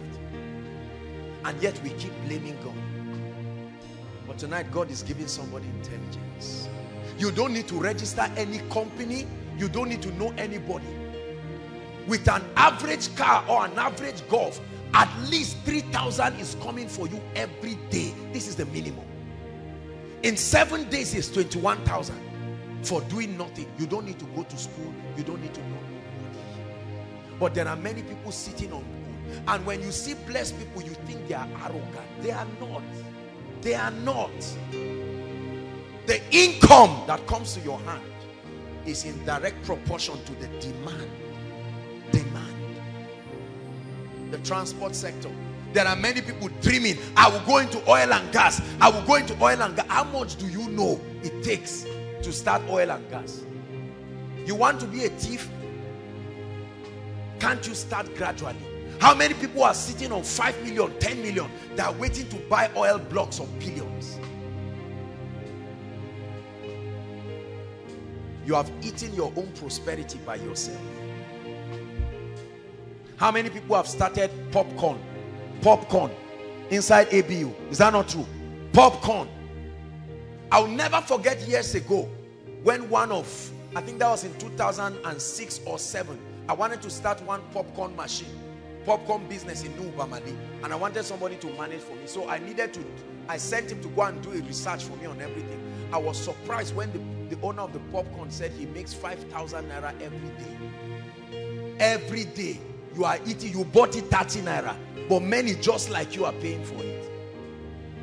And he said during orientation and what do we call it, graduation, matric, it can skyrocket to as much as 15,000, 20,000. There is no single ice cream machine in Zaria. Not that all those ones that they put the thing as if it's stuff. I'm talking of real, a standard. Look at this. There are many of you sitting down. What's wrong with 10 people who come in with creativity? About 250,000 will buy that thing and go and open up something. I guarantee you, in 1 month, you will make your money back. That's how desperate it is. I like ice cream like what? There's a place in Abuja, every time they see me, they are happy because my money will finish there. I can't make it, so I must pay for it. Whatever you cannot do for yourself, be sure to pay for it. If you ever get it free, someone paid for it. Who is God speaking to tonight? I'm showing you streams. I'm a student, I'm young. Very soon you will find out that the difference between you and graduation is one exam. Just one. And you come out and say it's a lie. If you say get out of here, you are finished. Go, go, go, go, go, go. Why should you be poor when there is such a demand? Look, let me tell you something. If you have 20 of any of the things I mentioned, there will still not be enough demand. How many saloons are in ABU? There are about 40,000 students. 40,000 students or more. And about 60% of those people are ladies. Count the number of saloons you have in your campus. Are they up to 10? I doubt if they are up to 10. Servicing at least 10 or 20,000 people. If you have 1,000 more of those things, it will still not be enough. And yet we criticize those who are producing because we have been wired to consume. That's all we do. Those who produce are the ones who are wealthy. Many of us are going into food. Question: if we don't buy the food, why don't you get into businesses that do not need refrigeration and all of these things? I don't know about you, but I don't like things that give me heart attack. You see that? That's why I hate businesses that have to do with many people.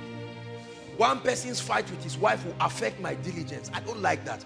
I like to be responsible. I like to be responsible for my diligence or otherwise. I can't let another person's carelessness cancel everything I've done. No, if I do well, let me be commended. If I do bad, that's why all those kind of things, shipping vegetable from here to Port Harcourt, I won't get into those kind of things. You can do that, but no way. So if the man is drunk on the way, I suffer because of his drunkenness. I don't like those kinds of business. This is me personally. You have been sitting on a gold mine, wishing that things will change. But God is speaking to you. Especially for those of us who are working. You are earning your 50,000. Why don't you close your eyes and be determined that for the next 6 months you are going to save? Let me tell you something. Write it down. Never borrow money as much as possible. Or don't borrow money as much as possible. This is a difficult thing, I know. I'm human, trust me. It's a very difficult thing. But I want you to make a vow today with your life that as much as God grants you the grace, you will never borrow money. The borrower is slave to the lender. Say it after me. Borrowing will put you in slavery forever. You can be addicted to borrowing. Borrowing is like drugs because it comes easy. When you borrow 5 naira, you will borrow 100,000. You will borrow 5 million until you find out that you are in debt of 500 million and you cannot know where it came from because of borrowing. A borrower. Some of you, as you are sitting down right now, not just from anything, maybe business failure or whatever, your own personal debt that you have eaten, everything you are wearing and the room you are staying off key, you borrowed money for it. You are smiling, but there is a pile of debt that is growing and you are borrowing to keep servicing it. You will be a slave forever. It is one of the Babylonian system. That's why you notice I never talked about borrowing. I'm sorry, I know that this insults a lot of your business book, but I don't believe it. In business, we teach that there's good debt and there's bad debt. You use good debt as a leverage, you use bad debt for consumption. No debt is the kingdom's way. No debt. Say it. Shout it again.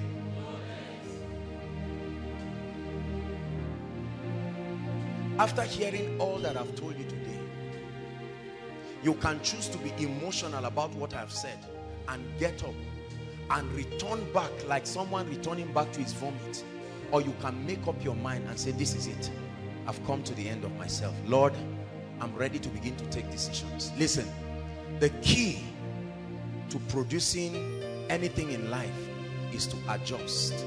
The most predictable thing in life is change. Change is the most predictable thing. Whether you participate in it or not, it must happen. There are two kinds of people. There are victims of change and there are initiators of change. Whether or not you want things to change, it must change. Listen, a time will come, all your friends will rise and leave you if you don't change. You will either be a victim of the change or a benefactor and an initiator. In Nigeria, many people are the recipients of change. The wealthy people are the initiators of it. I choose to be in that category. I refuse to just be a benefactor of change or just a victim. Whatever happens, I ride with it. No, sir. We are going to pray. Rise up on your feet. Psalm 66, please. Psalm 66, verse 12.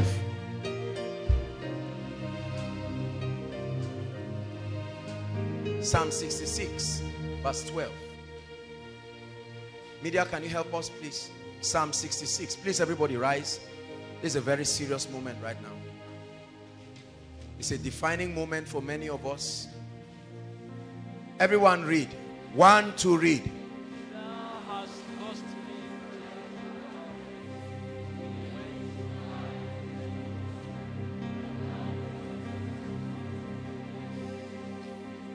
It says we went through fire. We went through water. We went through times of hardship and turbulence.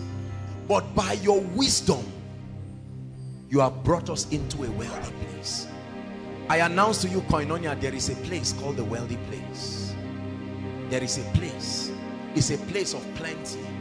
It's a land of abundance.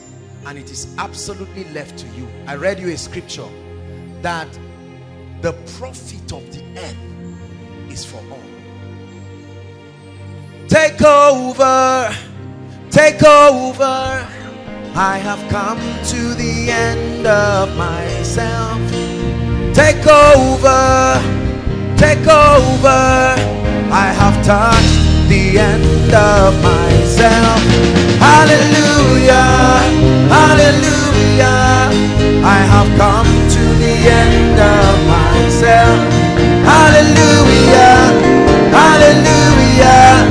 I have come to the end of... Sing it from your heart. Take over, take over. I have come to the end of myself.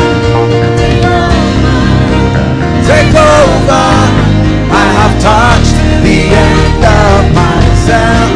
Hallelujah, hallelujah. I have come to the end of myself. Hallelujah, hallelujah. I have come to the end of my...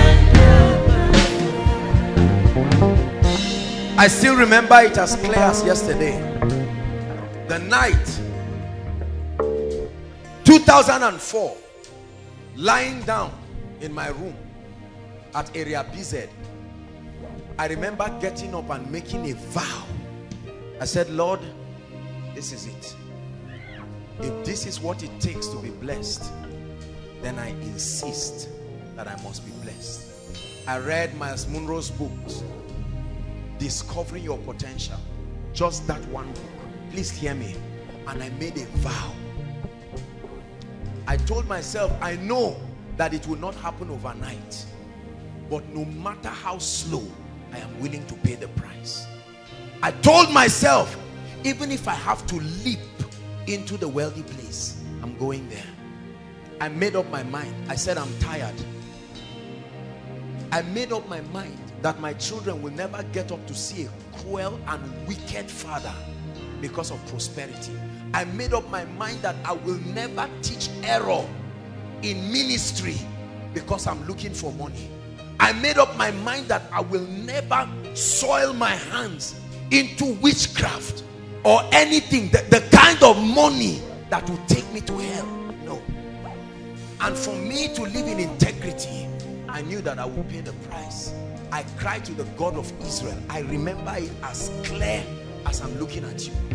Tears were running down my eyes. And I said, oh God, I pray that you will help me. I pray that you will do something remarkable in my life. I continued like that, but nothing really happened. Watch this. We're about to round up. I want to challenge you. 2007 was when I signed out of poverty forever. Experientially, never to return there. Haven't done everything I did. I remember it was a Christ Embassy church in Port Harcourt. That night, it was Reverend Owase, Evangelist Owase. And they had challenged people to sow and to do a lot of things. And I went that night. I will never forget. I had just a bag, my one bag that they gave me, and recharge card, rechargeable lantern, sorry. I carried everything and I zipped the bag and I laid my hands. I prayed with tears coming out of my eyes for 3 hours non-stop in tongues. I said, Lord, enough is enough. I'm tired of this situation. Listen, for as long as you keep massaging poverty in your life, I promise you it will never leave you. It takes aggression, the fatness of your neck, to break that chain and that yoke. That's what I did. I carried that bag and I was on my way. I went to the church. There was an overflow, so I sat down outside. And while I sat down outside, when it was time to sow, people were sowing television, signing checks of millions. I didn't have all of that, but I was determined to break out of poverty. Watch this. I wanted to move and the Holy Spirit told me to stay back. Look at this embarrassment. After everybody had given, then the Holy Spirit told me, you can now go. In a very seemingly disgraceful and embarrassing way, I carried my bag. That was my Isaac, truly from the depth of my heart, home and abroad. As I dragged it to the altar, it wasn't to give the usher and say, please, I'm embarrassed, help me drop it there. There were beautiful ladies in that church. But I said, none of you gave me money. I'm determined to break out of this poverty. Where you are determined, all these side distractions that carelessness here and there brings, you set your face like a flint. And I went there. When I went, I dropped it on the altar. Some people were laughing at me, of course, because the bag was not looking like something. I'm sure they would just send it to one orphanage. But that was my Isaac. Listen. And I returned back to my seat outside. I stood there and it was as if somebody was piercing my heart with a knife 1,000 times. And while I stayed there, the Holy Ghost spoke to me.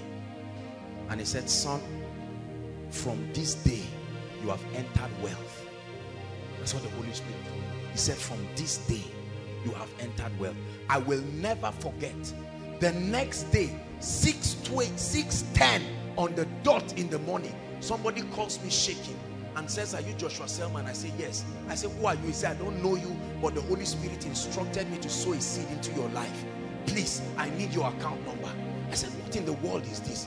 A few days later, the chairman, board of trustee of this ministry, he's a general now, he called me and I think he transferred, how much was it, 400,000 or something into my account. No. He first gave me 150,000. He said, the Lord led me to tell you that you should buy a laptop and also buy a camera. They were doing a promo. Within a span of about 1 week, haven't prepared myself, the door started opening mysteriously. In less than 4 to 5 months, I made my first million. I will never forget how it felt that day.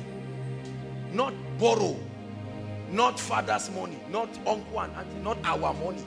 I just stood there and I said, there is a wealthy place. Time will never change anything. Decisions do. I'm going to challenge everyone to sow a seed. If you don't believe in what I'm saying, please stop. We're rounding up. The Lord led me to do this. I'm going to challenge everybody. I want you to sow a seed. It's very important. Help. I can help. It's not about money. You know that we are people of integrity here. But I want to challenge you to sow a seed. Even if it's not something you can do now, but I want to challenge you. Something that you will connect with and say, Lord, I'm tired. Please, if you don't believe it, you don't need to argue. Just remain where you are. But I have seen. This is the correct context in which sowing of seed comes into place. Not just telling people sow. No. When you guide them and this foundation is there, then you will sow. There is a minimum offering. There is a minimum amount. I can never give God less than that for the rest of my life. I will be a wicked person. No! I put a benchmark, not in the house of God again. I want to pray for you from the depth of my heart. We have called it the year of the rain. I don't want to fool you. We are not native doctors. There is a law. Please, I want you to package a seed and lift it up. Take over. Take over. We have come to the end of ourselves. Take over. Take over. We have touched the end of ourselves. Hallelujah. Hallelujah.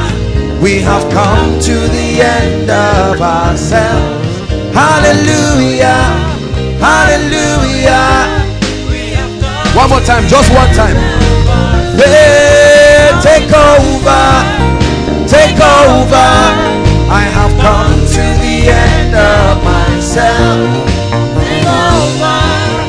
Take over. I have come to the end of myself. Hallelujah. Hallelujah.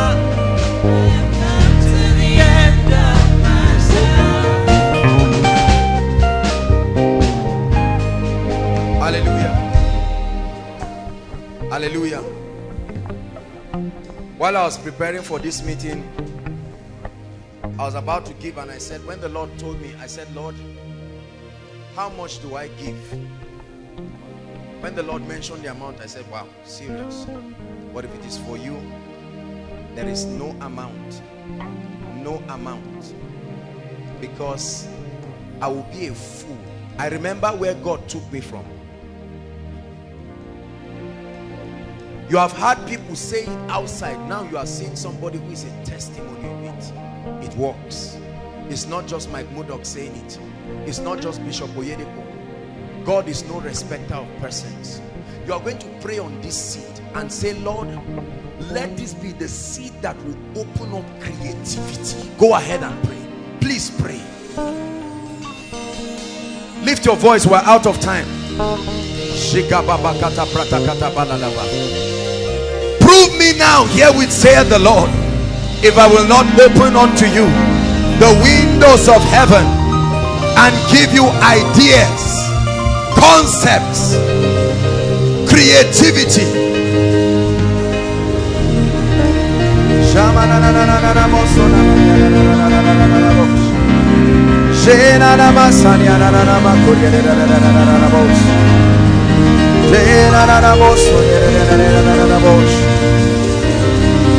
Please pray.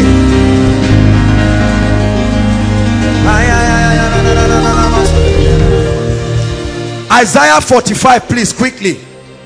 Isaiah 45 verse 2 and 3. Media, give us quickly. And then after that we'll look at 48 verse 17. Please, please, please hurry up. Isaiah 45 verse 2 and 3. And then 48 verse 17. Isaiah 45. I found this scripture in 2005 and it changed my life. 1 to read. I will go before thee and make the crooked places straight. Read on. And cut in sunder the bars of iron. Verse 3. Never forget this. And I will give you the treasures of darkness, the hidden riches of secret places, that you may know that I, the Lord, which calleth thee by name, I am the God of Israel. 48 verse 17. He says, I will give you the treasures. There are treasures in dark places. Hagar was in a place where there was water, but she thought she was in a wilderness. When the angel appeared, suddenly she saw the water. It takes, this seed is the seed that will open you up to opportunities and open you up to all kinds of things. Read verse 17, everybody. One to read.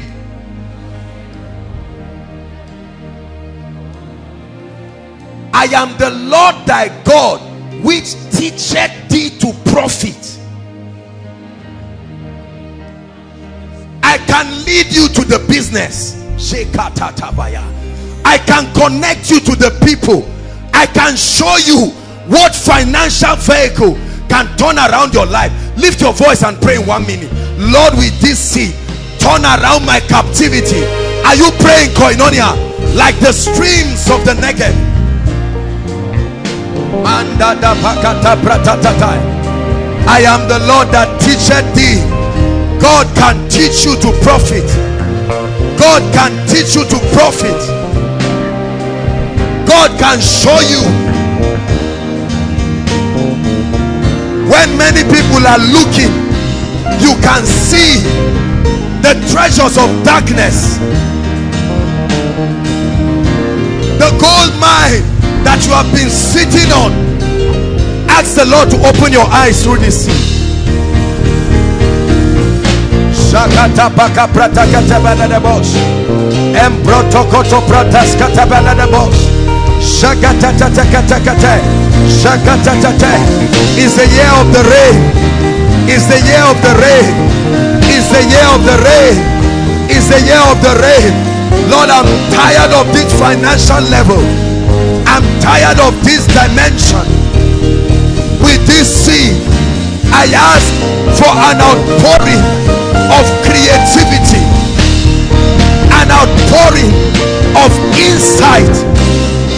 Show me what I need to do to take that business to the next level. Show me the streams of income that I need to put my hand upon, and by favor bring me resources, bring me people, bring me opportunities.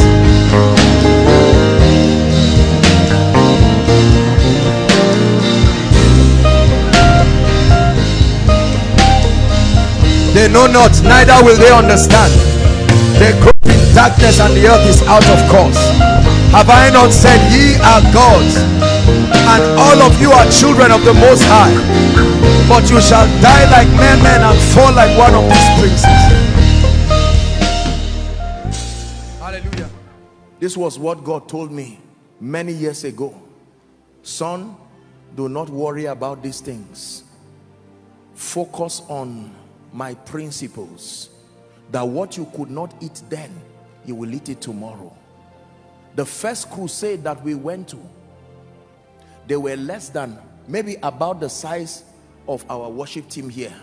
Can you imagine praying and fasting for weeks as if you would die, only to get to the crusade ground? We were in debt. The same ladies who were in the welfare were in the worship team. They climbed trees to plot firewood for us to cook before they went to sing. But it was only our bodies that were there. Powerful crusade. And I said, Lord, someday nations and kings will come. Transformation in partnership with the word of God will take us there. And today, to him be the glory. And this is only one step out of the cave. Can I tell you this? Do not feel embarrassed by the inconveniences that you may see right now. Stop faking it. Stop roaming around getting angry and feeling this person should have helped me. The fact that they cannot remember you means you are not walking by this law. There is a level that when you get to, your helpers must remember you. So you see that it was only the body of Joseph that was in that prison. Joseph knew. I'm sure Joseph was comforting them. And they were saying, Joseph, what is the basis of your confidence? You are a prisoner like us. He said, no, it is only my body that is with you. When I get up, I will make sure that I favor you. And in one night, no. Here is the fallacy of saying people just came out of nowhere. No, they rose to match where their minds have always been. Just because you did not see their training process does not mean they were not trained. You might be a politician here, please hear me. You are starting as a local government chairman, but your level of kingdom and mental transformation is the mindset of a senator, a mindset of a president, a mindset of an ambassador. Can I tell you the truth? It will be impossible for you to remain in that position. I don't care what party you are. The force that backs this law is so powerful that no institution on earth sustains the power to stop an individual who fulfills this law. This is true.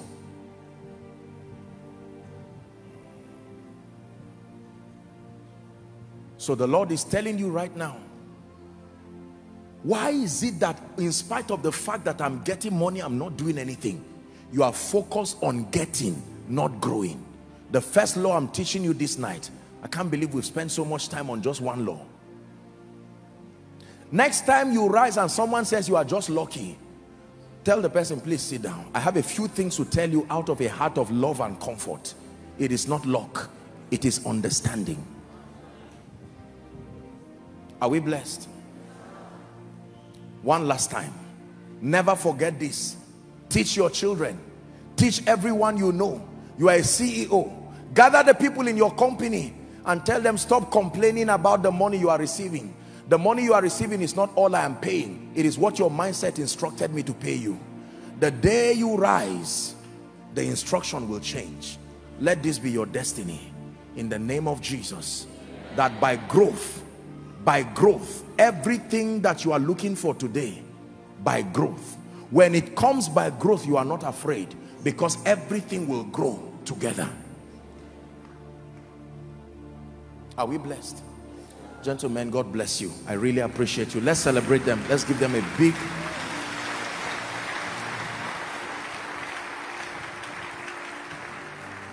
Has someone learned something today?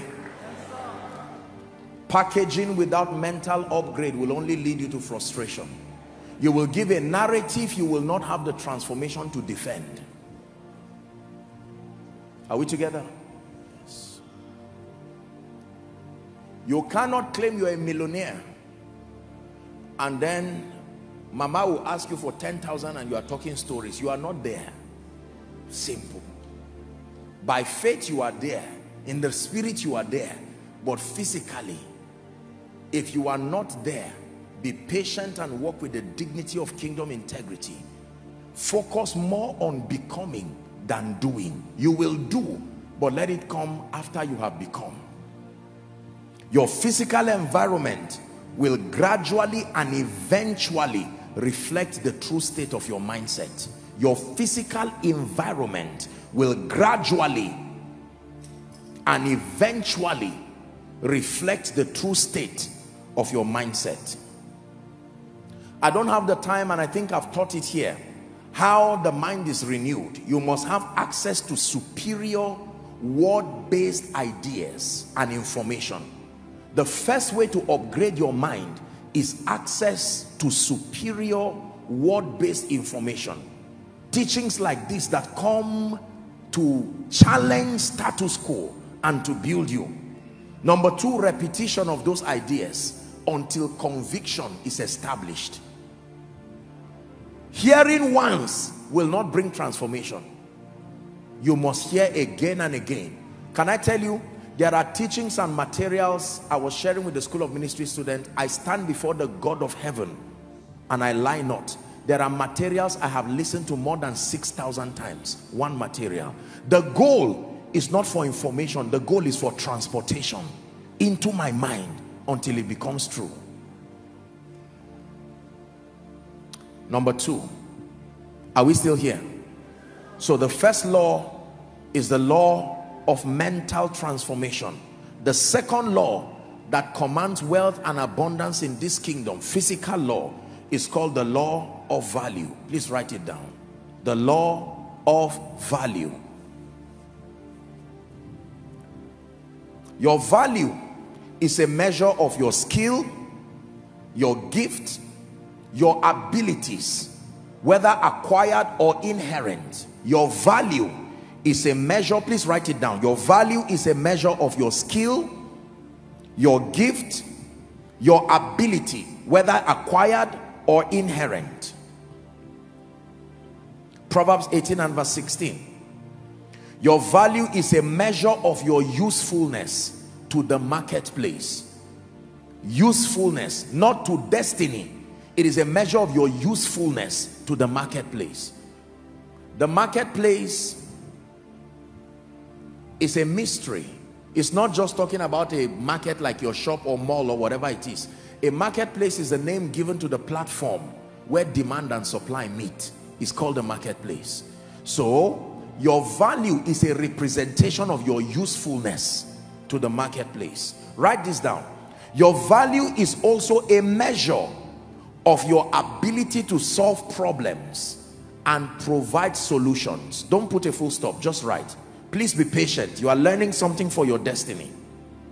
Your value is a measure of your ability to solve problems and provide solutions that are needed and useful. Please underline needed and underline useful within the context of a civilization. Let me take it again.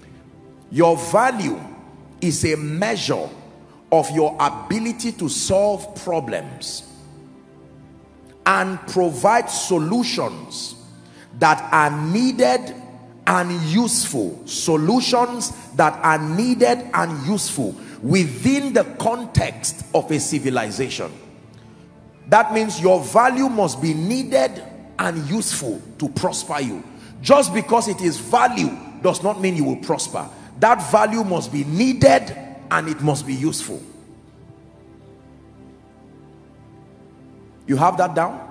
Write this, please. Your value decides who pursues you and who rewards you. Your value decides who pursues you and who rewards you. This is very important because you want to live a rewarded life. And now we are learning that in addition to your mental transformation, your value, a measure of your problem solving ability, decides who pursues you and who rewards you. We get paid and rewarded for bringing value to the marketplace. We get paid and we get rewarded for bringing value to the marketplace. Africa, wake up. Nigeria, wake up. These superstitious ideas we have about wealth, to believe that all we need to do is just to drop seeds, as important as it is, and our lives will magically transform into transgenerational wealth. Those teachings may have come from well-meaning people, but it is not accurate based on the authority of scripture and the wisdom we glean from those who have that result. Value. We get paid and rewarded for bringing value to the marketplace. Write this down. You must discover and develop problem-solving skills and abilities if you want to prosper. You must discover and develop problem-solving skills and abilities if you want to prosper. Superstitiously hoping that you will become a millionaire, that you will be blessed just like that, may not get the job done. You must discover and you must develop problem-solving skills and abilities. Thank you, Jesus. Write this down, please. Become a master at providing solutions and you will never be ignored. Become a master at providing solutions and you will never be ignored. All of these sentiments that come using tribe, religion, gender, age, they only become issues when your value is not needed and useful, and when you have not invested in yourself to discover and develop. The moment you discover and develop your value, under normal circumstances, you will veto the sentiments of gender, sentiments of religion, sentiments of whatever it is. Most people who are willing to pay you are desperate for results. They don't really care whether it's a male hand or a female hand that provides that result. The moment you are able to solve that problem. Can I tell you this? Look up, please. If a billionaire's daughter is about to die, he does not care whether it is a Muslim's hand that operates her to heal her, whether it is a Christian's hand, whether it is a 30-year-old hand or a 60-year-old hand. Let the hand just have the ability to make sure that person is healed, and the rewards will come there. Are we together now? Someone who wants to design an estate and is ready to invest billions in it, he does not care whether the person who does the architecture is a female, is a male, is a whatever it is young or old. The moment you have the competence and the value to be able to deliver that result. This is why you find out that in places like Europe and China, you have young boys who, some of them have not even gotten to teenage, and yet they are doing all kinds of things around the world, because rewards answer to value. Rewards don't answer necessarily to age. Rewards don't answer necessarily to gender. They answer to value. Whoever is solving the problem is the one who will receive the rewards. Are you learning? This is very powerful. The law of value. Make up your mind that you will never be ignored in your world. Not by trying to look for a name for yourself. Be too valuable to be ignored.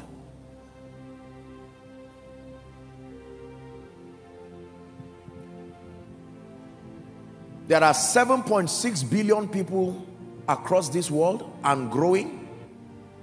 But there are certain people around the globe who are called authorities across several areas and several sectors. Is that true? There are associations literally that determine who will come to what dimension and what state, because of the level of value that they have to provide. No matter where you are around the world, if you must attain that level of result, it will not be by ignoring them. May you become that kind of person. Oil is valuable to Nigeria and Africa and to the world. Go to the places where they mine oil in this nation, and you watch the rigor and the activities that go on there. When you see oil coming, is a dark, smelly paste that is slippery. It's not something you should desire, and yet nobody runs away from it, because we have learned by experience that as dark and as smelly as it is what literally controls the wealth of nations. Are we blessed?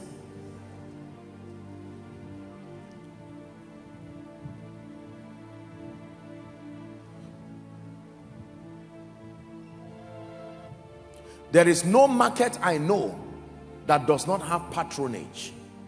Whether the market is in the bush, whether the market is close to the road, once it is the market day, you will see everybody finding their way to go there. Value. There is something to be bought there, and there is something to be sold there. Watch this. There are people who go to meet herbalists and occultists for power or position or whatever it is.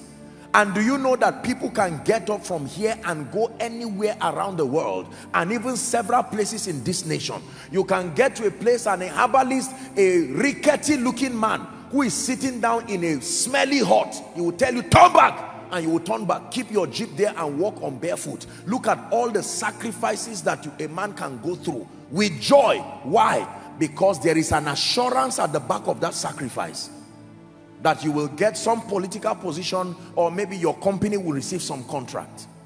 Everybody say value. It is my prayer for you that you will be so valuable that whilst you are sitting down, many people's prayer requests will be looking for you. In Genesis chapter 41, let's hurry up. In Genesis chapter 41, we'll read from verse 14, then we'll jump to 33. This was the story of Joseph and Pharaoh. Remember, Joseph interpreted the dream in Egypt, and Pharaoh sent and called Joseph. The Bible says, and they brought him hastily out of the dungeon, and he shaved himself and changed his raiment and came in unto Pharaoh. 33. Having interpreted the dream, he now began to use his value to proffer an economic solution to save the day. Now therefore, let Pharaoh look out for a man discreet and wise. It was a diplomatic way of saying, Pharaoh, I dare you, go around Egypt and check if you will find somebody like me. Now let Pharaoh look out for a man discreet and wise, and set him over the land of Egypt. Next verse, let's hurry up. Let Pharaoh do this, and let him appoint officers over the land, and take up a fifth part of the land in the 7 plenteous years. And let them gather all the food of those good years that come, and lay up corn under the land of Pharaoh, and let them heap food in the cities. We're reading. And that food shall be for store to the land against the 7 years of famine, which shall be in the land of Egypt, that the land perish not through the famine. And the thing was good in the eyes of Pharaoh, and in the eyes of all his servants. As a result, Pharaoh said unto his servants, can we find such a one as this? May that be your testimony. That everywhere in your office, in your place of work, in your field of endeavor, that they will look around, not from a competitive standpoint, but from a standpoint of value. They can say, can we find such a one as this? A man in whom the Spirit of God is. What rewards that follow value? And Pharaoh said to Joseph, for as much as God has showed thee all this, there is none so discreet and wise as thou art. Thou shalt be over my house, and according unto thy word shall all my people be ruled. It says, only in the throne will I be greater than thou. And Pharaoh said unto Joseph, see, I have set thee over the land of Egypt. No interview, no consultation, no thinking about it, no come back tomorrow. The lifting power of value. Pharaoh took off his ring from his hand and put it upon Joseph's hand, and arrayed him in vestures of fine linen, and put a gold chain about his neck. Next verse. He made him to ride in the second chariot which he had, and they cried before him, bow the knee to someone who 24 hours ago was a prisoner but valuable. Let me prophesy over someone here in the name of Jesus Christ. For some of you, before this week runs out, on account of the value and the investment you have been making in yourself, the Pharaoh that will send for you, the Cyrus that will send for you, I command that they must send for you and lift you in the name of Jesus Christ.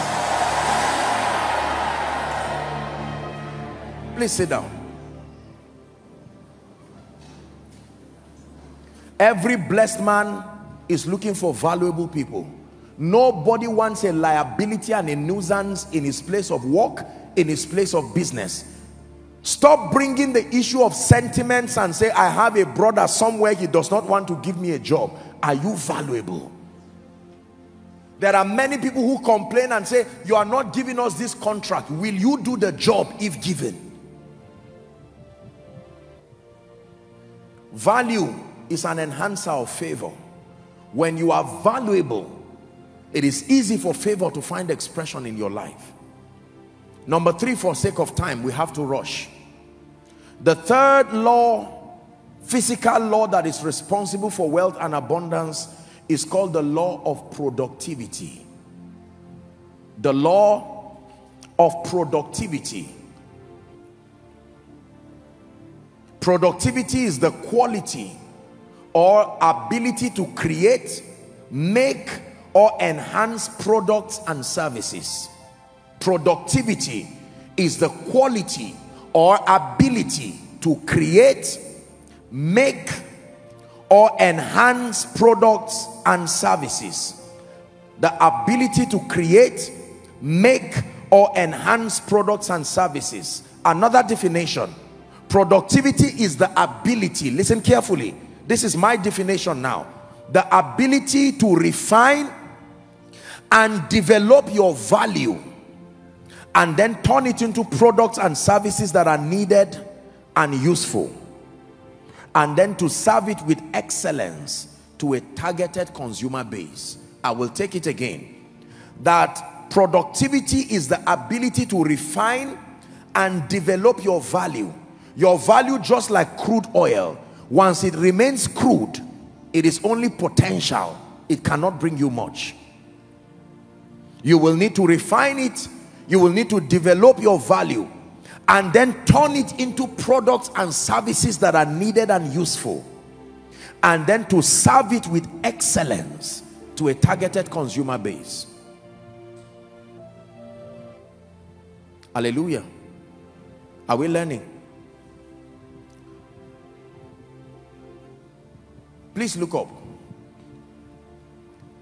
If I use a fetcher and I look for any well around this environment and I fetch water, watch this now, and I use a white leather bag and I pour that water inside and I bring it to you as a dignitary, I say, this is my gift for you. Are you going to accept it? If I tell you to pay 100 naira, say for instance, for that, will you pay for it? But the same water that you are rejecting and getting angry and you feel insulted for being served that water in a leather bag, someone will process that water, it's the same water from the same source sometimes, and package it in a very beautiful bottle and now give it to you. And sometimes in a hotel you can pay as much as 2,000 naira with joy. What are you paying for? It is not the water. You are also paying for the refinement. Are we together now? Listen to me. As powerful as value is, your value may be sufficient for commendation, but maybe not for reward. You have to turn from value to productivity. Many gifted people in this nation remain bankrupt because they are not productive. They are valuable. I can sing, but nobody will reward you because it is not yet refined. I can preach, but nobody will place a demand upon your grace because you've not packaged your value. I can cook, I can bake, I'm a good speaker, I have a very good acumen for government. All of that is just stories. Value, as important as it is, you must contend for productivity. Please shout it, say productivity. That means you must turn your value by development and refining into products and services that are needed and useful. Then you can serve them with excellence to a targeted consumer base. Are we together now? Yes. A great friend and brother, Pastor Nathaniel Bassi, one time he was sharing his story, how that not too many years before now, he was in this same country and would sing with a good voice, with grace, and yet not be rewarded and honored the way he's doing now. The difference was that he turned value, or he moved past the step of value to productivity. Now you want to invite him, for instance, you must be willing to go through all of the logistics that you go through with joy. Why? Because you are not only bringing a man who is valuable, you are bringing a man who is productive. Could this be why people keep commending you? Madam, your food is so nice, and yet you are poor. The day you make up your mind to now turn that value right from your kitchen, now you begin to cook and find a way of packaging it and take it to somebody who has an influence over so many people and say, this is just a seed for you to taste. And the man says, who did this? You say, you. How long have you been doing this? I've done this all my life. Okay, I need 100 pieces of this by tomorrow. You see that now? God now positions your destiny helpers, and in 1 month you are already cooking for kings. It is only when you serve kings that you receive the reward of kings. Never stop developing yourself until you find out you are in the palace. The palace is where the gold is. The palace is where treasures are kept. If you are serving gatekeepers and serving people, thank God for that, but keep evolving. The day you see the king, you can know that you have found rest. You cannot receive the rewards of kings when you are outside the palace. Serve your way through excellence. Develop yourself. Whether you are in ministry, some of you here are great men and women of God, but you have not come to a point where you give yourself the frame that makes your value productive.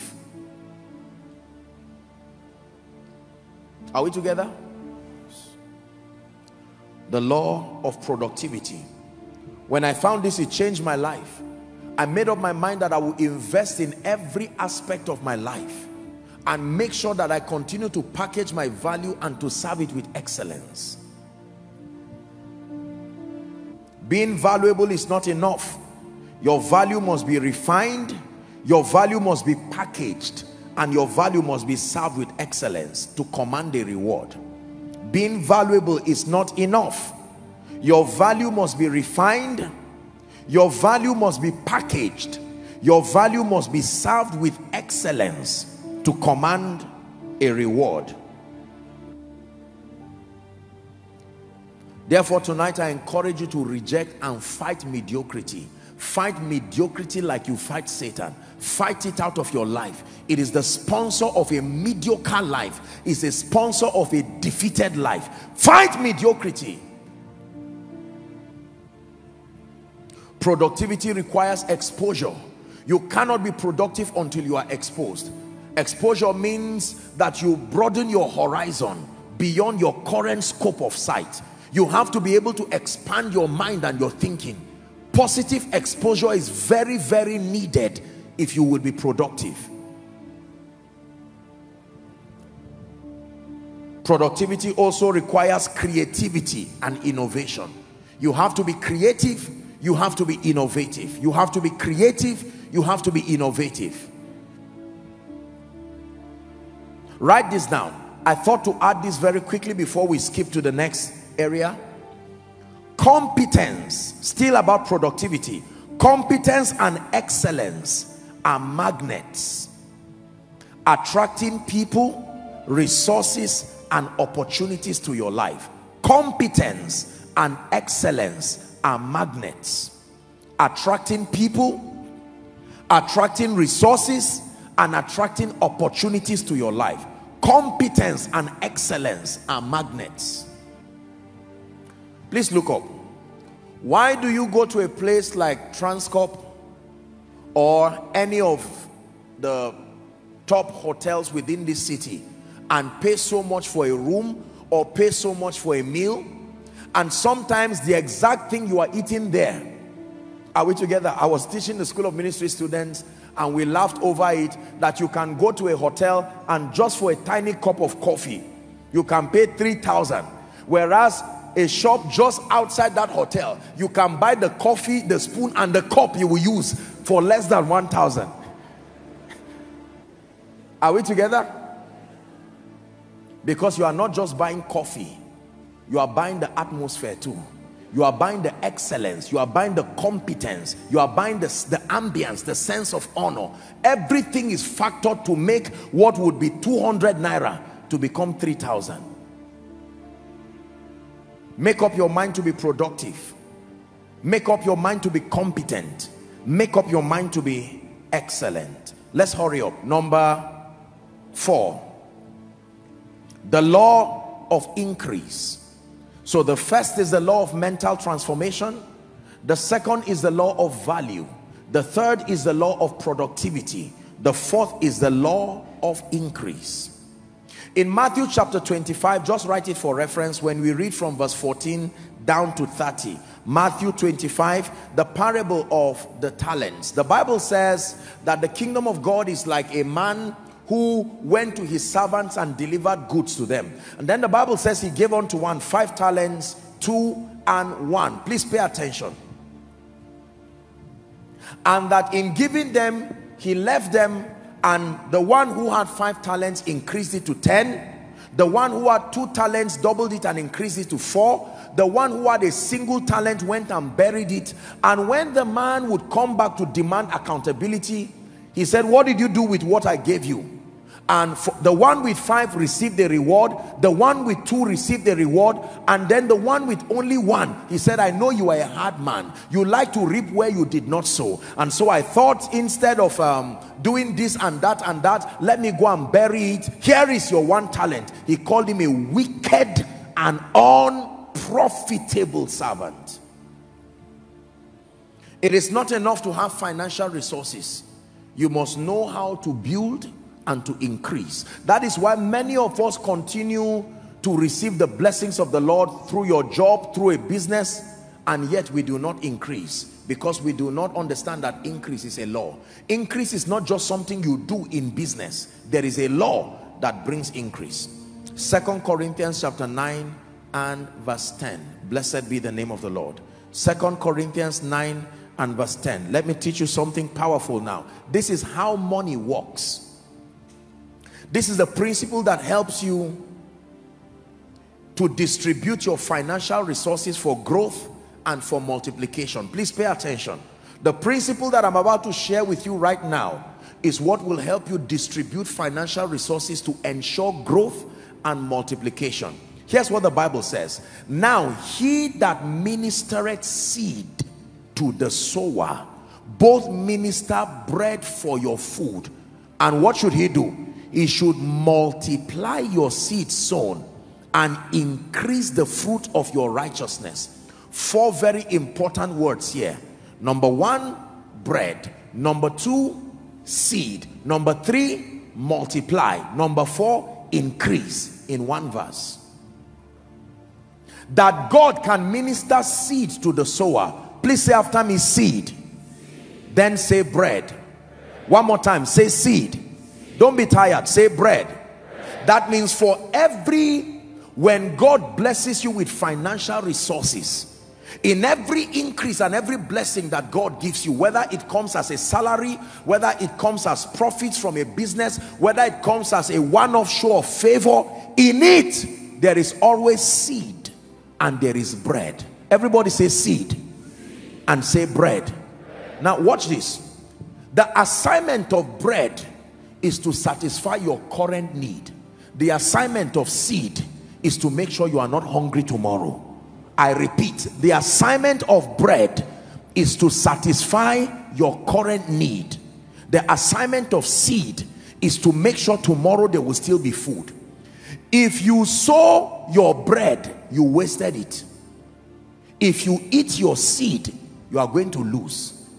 God is that benevolent that out of every money he sends your way, there is bread for today and there is seed for tomorrow.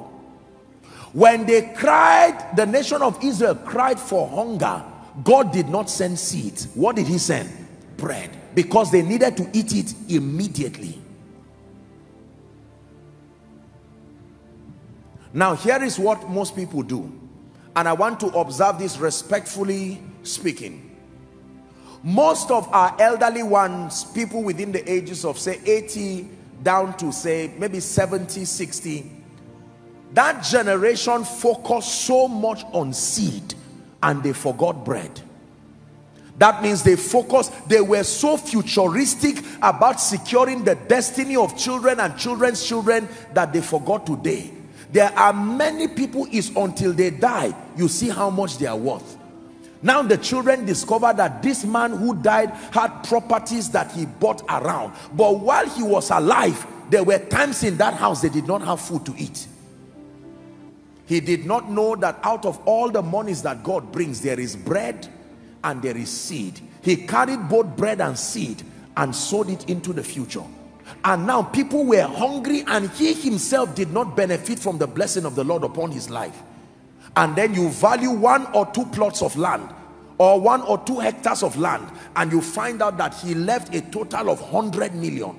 And yet that same house, children could not go to good schools. That same house, nobody had the opportunity to advance. That was a mistake. Now our generation of young people, our mistake is that we do not understand seed. What we understand is bread. Are you getting it now? So let tomorrow go places. We eat both bread and seed today, and then you find out someone who is supposed to be blessed today becomes a pauper and a beggar tomorrow overnight, because they were bread conscious and not seed conscious. Are you learning something tonight? That there was a generation that focused on seed and ignored bread. You would find people who never built a house by themselves, yet they had their assets and everything was in millions. Nobody benefited from their money, not the kingdom, not them, not their children. until they died.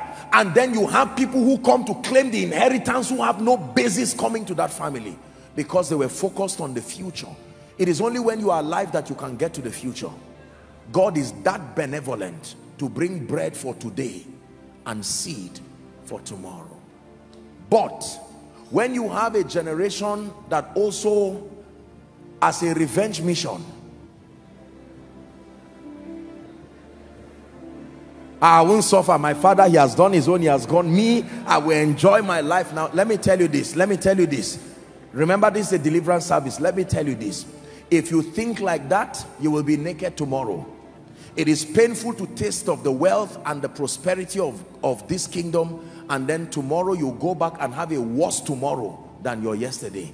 The path of the just should always be as a shining light. Are we together? So everything God gives you, when God gives you money, for some of you from this month, when you collect salary or when you collect some profit, whatever it is, or just someone just decides to bless you, as you hold that money, I want you to remember the law of increase. Increase is not just something you do through business. It is a law that what you are holding in your hand, there is seed and there is bread. There is a part of it that is for tomorrow, and there is a part of it that is for today. You must be honest enough to be fair on yourself with the bread that is for today, but you must also be disciplined enough to allow the one that should get into tomorrow to get tomorrow. Let me tell you this. If you were to meet your accountant and ask him, please, I need a total of every money that has entered my bank account from when I opened it, you will repent for 1 year. For the kind of wastage. You will sit down and say, I can't imagine that 100 million has passed through this account. 1 billion has passed through this account. But no house, no car, no education. Where did it go to? I will tell you, you ate both seed and bread. Is God speaking to us? Don't say, Apostle, all that I earn is just 50,000. What will it do? Every seed is small. There is no seed that is a tree. There is no seed that is as big as my hand.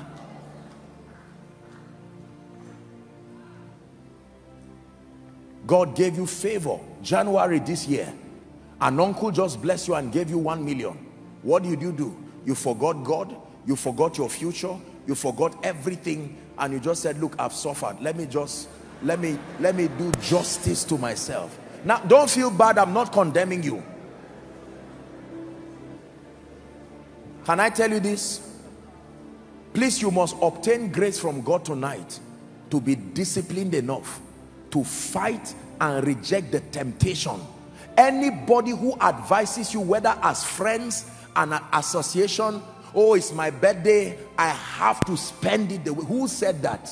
Why don't you take the time now and let your seed prepare a befitting birthday for you? Are we together? There are people you see, I don't mean to insult you, but there are people who all they have in their account, home and abroad, is 500,000. Yet you will see them in a hotel where billionaires are. The billionaires have assets that pay for their liabilities. So they can spend 100,000 in a moment. Somebody who owns an airline can be there having a business discussion. They can spend 1 million right there because there are people queuing up to return the money at the airport. They are not stupid people. And then you find someone in their midst who, are we together? God is speaking to us. The house of God is a place of wisdom. Can I tell you this? Listen, please look up. Have the courage to look at friends, look at everybody, to say, look, I like this idea, but I may not have the budget for this for now. I will note it, and when I am ready, they will look at you and, are you saying that NMPC job you are working in, don't fall our hand, don't do this? Can I tell you, summon the courage to let them know you have mental prosperity. Mental prosperity. There are people who would have been house owners in this city if only they knew how to eat bread and sow seeds. Is that true? I don't mean to insult you, and please forgive me if you think I do, but there are people who have spent 10 years, 20 years, 30 years in Abuja here. They don't have one land. As at the time, land was 500,000 in some places, 50,000. They watched it go from 1 million to 5 million to 10 million to 20 million.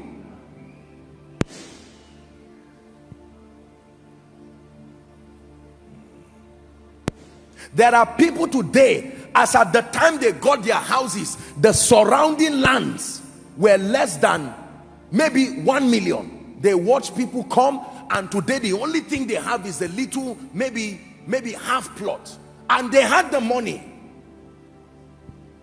How about people who can borrow 10 million or 20 million or 40 million to buy a Jeep and be paying it with salary, and then somebody now comes to hit that Jeep and they tell you the shock absorber alone will buy you keke napep?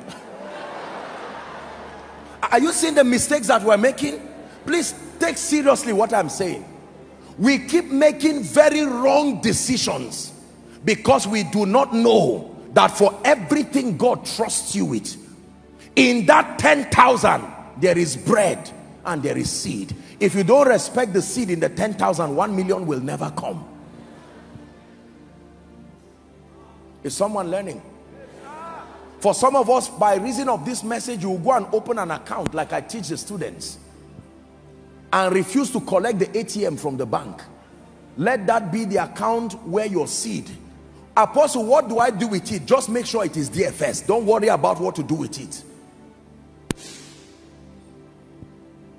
Many of us have had the privilege. Do you know there are people in this nation who have had the honor and the privilege of meeting others who said, look, my house is valued at 30 million, but I'm relocating to America. If you have 5 million, take. And they could not take an offer because all the seeds God said keep because of these days of favor, you ignored it and you were eating it. And now a house of 30 million that will be given to you 5 million, but because you ate both bread and seed. Can I tell you this? Don't regret the mistakes you made yesterday. Start now. Make up your mind and discipline yourself to start now. For everything God gives you, every financial resource God gives you, there is bread and there is seed. Are we together? Bread is for today, seed is for tomorrow. Practice savings. Practice savings. When God blesses you, take out your tithe. Believe in tithing. 10%, and then take out your seed. Many people recommend 20% of whatever you have so that you save it. I told the School of Ministry students, you can save 20% of your income if you have time. What is pursuing you is what determines how you run. Is that true? If a chicken is pursuing you, you can run carelessly, but if a lion is pursuing you, you will run with the energy of an athlete. So if you know you have made mistakes and now at age 40, you are saving 20% of your income, you will not go far. When you are talking to a child of 13, 14 years, you can tell him to start saving 10, 20%. But I'm telling you, if you really want to make progress financially, you must practice the law of increase and then learn to save. Save. There are two basic reasons why we save. Number one, for emergencies. Number two, for investment. Write it down. In another series, we'll take our time to deal with it. There are only two reasons why we save money. Number one, for emergencies. Number two, for investments. By the way, you may want to write this down. The only way money multiplies is through investments. There is no other way. The only way money multiplies is through investments. What is investment? Acquisition of assets. That is for another series. Wealthy people never take on any liability and expenditure until they can show the assets that will pay for it. They spend their lives acquiring the assets that pay for their liabilities. So when you meet a wealthy man and you say, Daddy, I want to celebrate birthday, he will not just carry 1 million and give you. he will check from all his investments which one will pay for that liability. If there is no investment that pays for it, he will be patient. That is the economy of the wealthy. The only way money grows, ladies and gentlemen, please hear me, investments. In another series, we may not have time to teach that now, but it is important for you to know that the law of increase is very important. You need to experience increase, not just the arrival of financial resources. Almost everybody here with decent planning, no matter what level, you can put something together while you are praying. Lord, open doors of favor for me. But then you are practicing your savings and you are putting something down. God can now open a door for you, and then you have abundant financial resources. Every time you spend everything you have, know that your future is crying. Every time you spend everything you have, you just punished your future. Practice frugality, the absence of wastage, justifiable expenditures. Be frugal, especially where you are rising.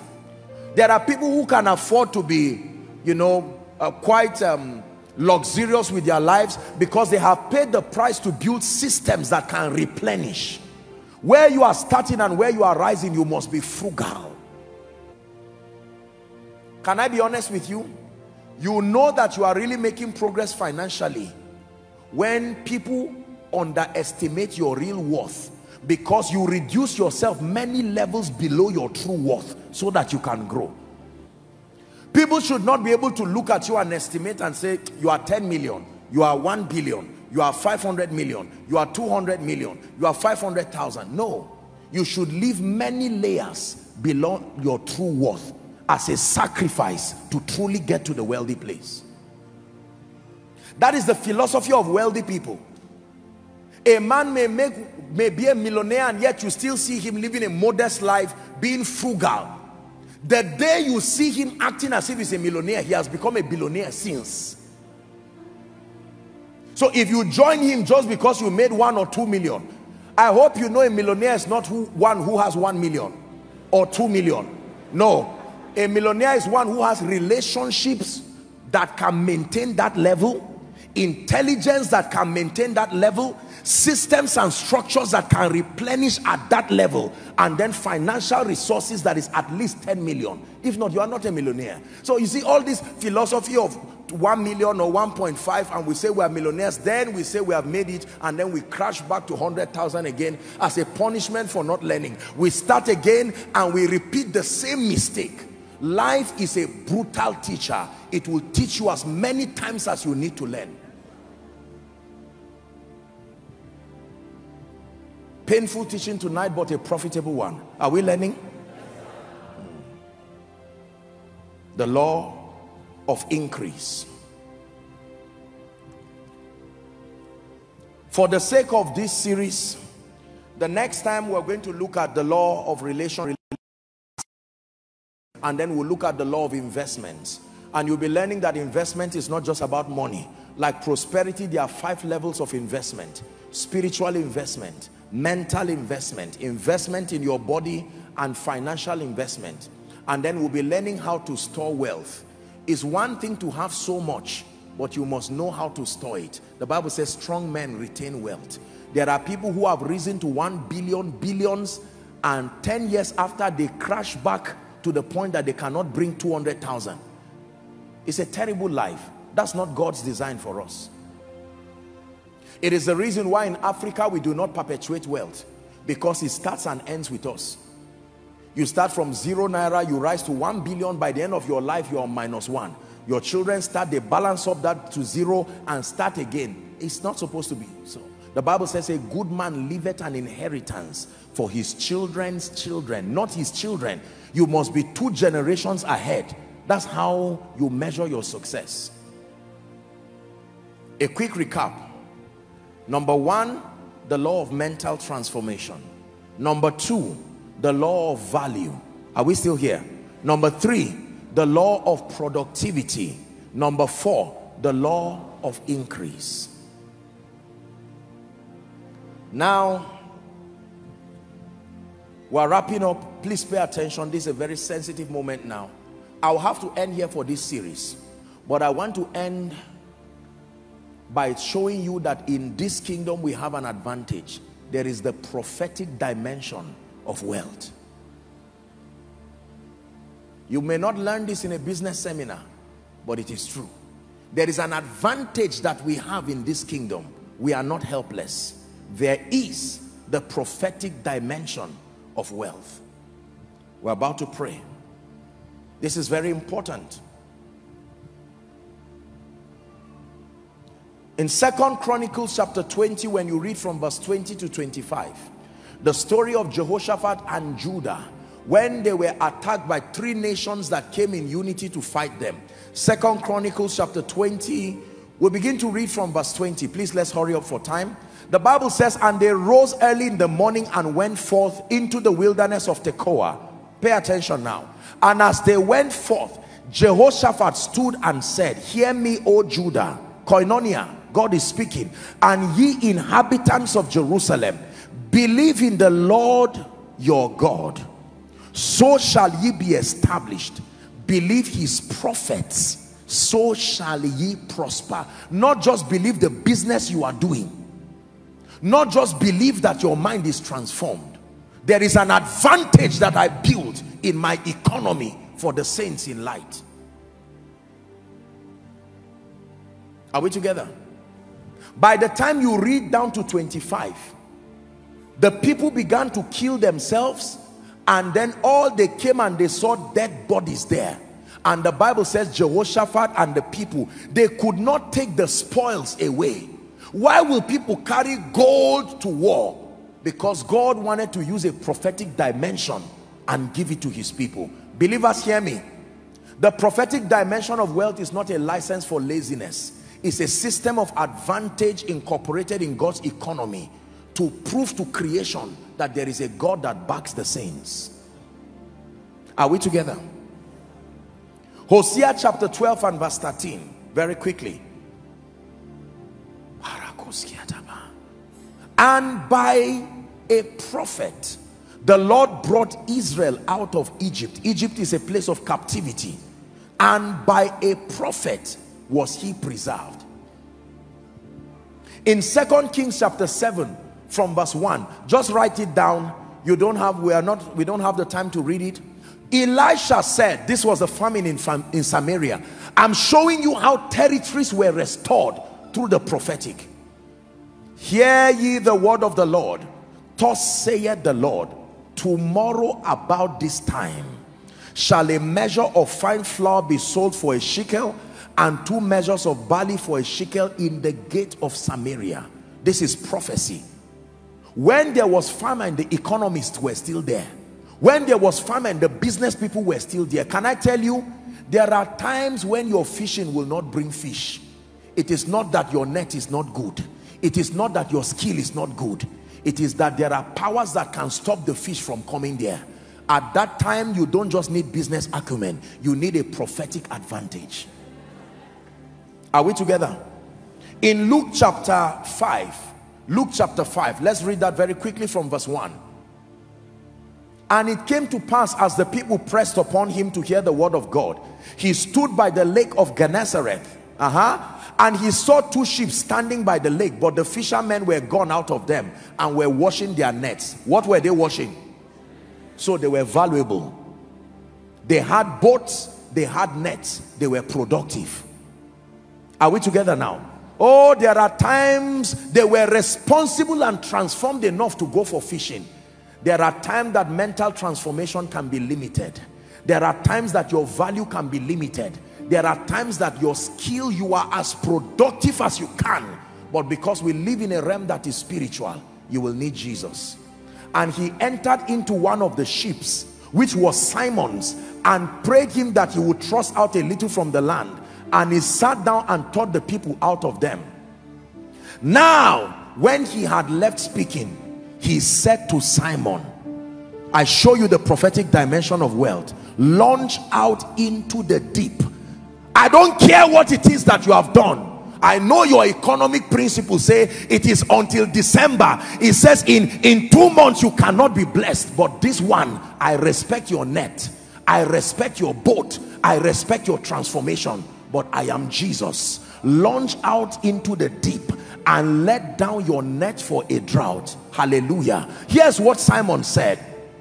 Master, we have toiled all night. We are not lazy. We are valuable. We are productive.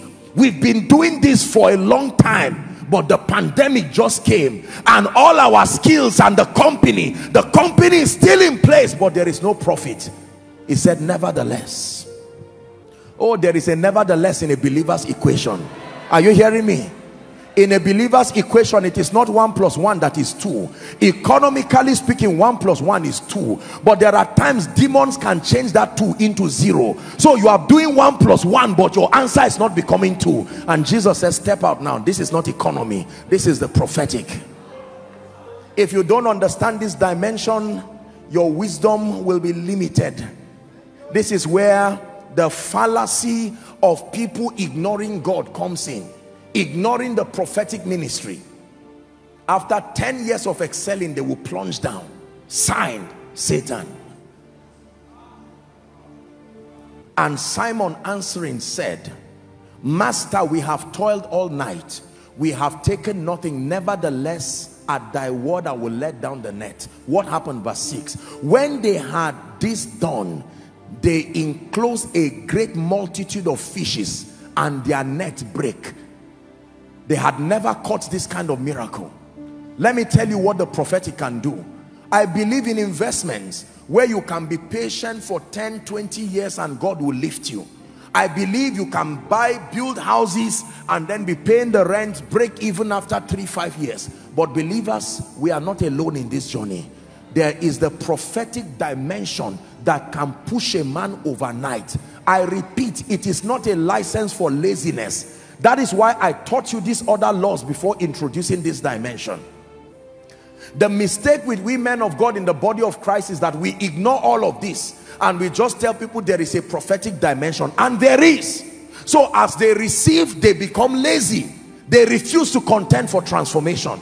They refuse to contend to be valuable. They refuse to be productive. They refuse to master relationships. They refuse to invest. Why? Because they know that at any time I can come. But hear me, God did not bring you tonight just to learn economics. This is the house of God. Mysteriously,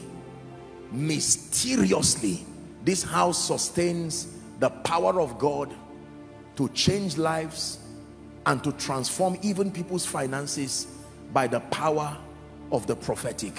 I am a product of these principles alongside the prophetic ministry. When the prophetic ministry is administered out of disalignment to scripture, it will destroy, it will produce imbalances. But when the prophetic ministry is administered within the boundary of scripture and then balanced by these principles, it can work wonders in a man's life. There is something called prepared blessings in this kingdom, where Joseph can be sitting down and God can make Pharaoh. Joseph, you can interpret dreams, but your value cannot make Pharaoh call you. It takes an agency from heaven to make Pharaoh want to see you.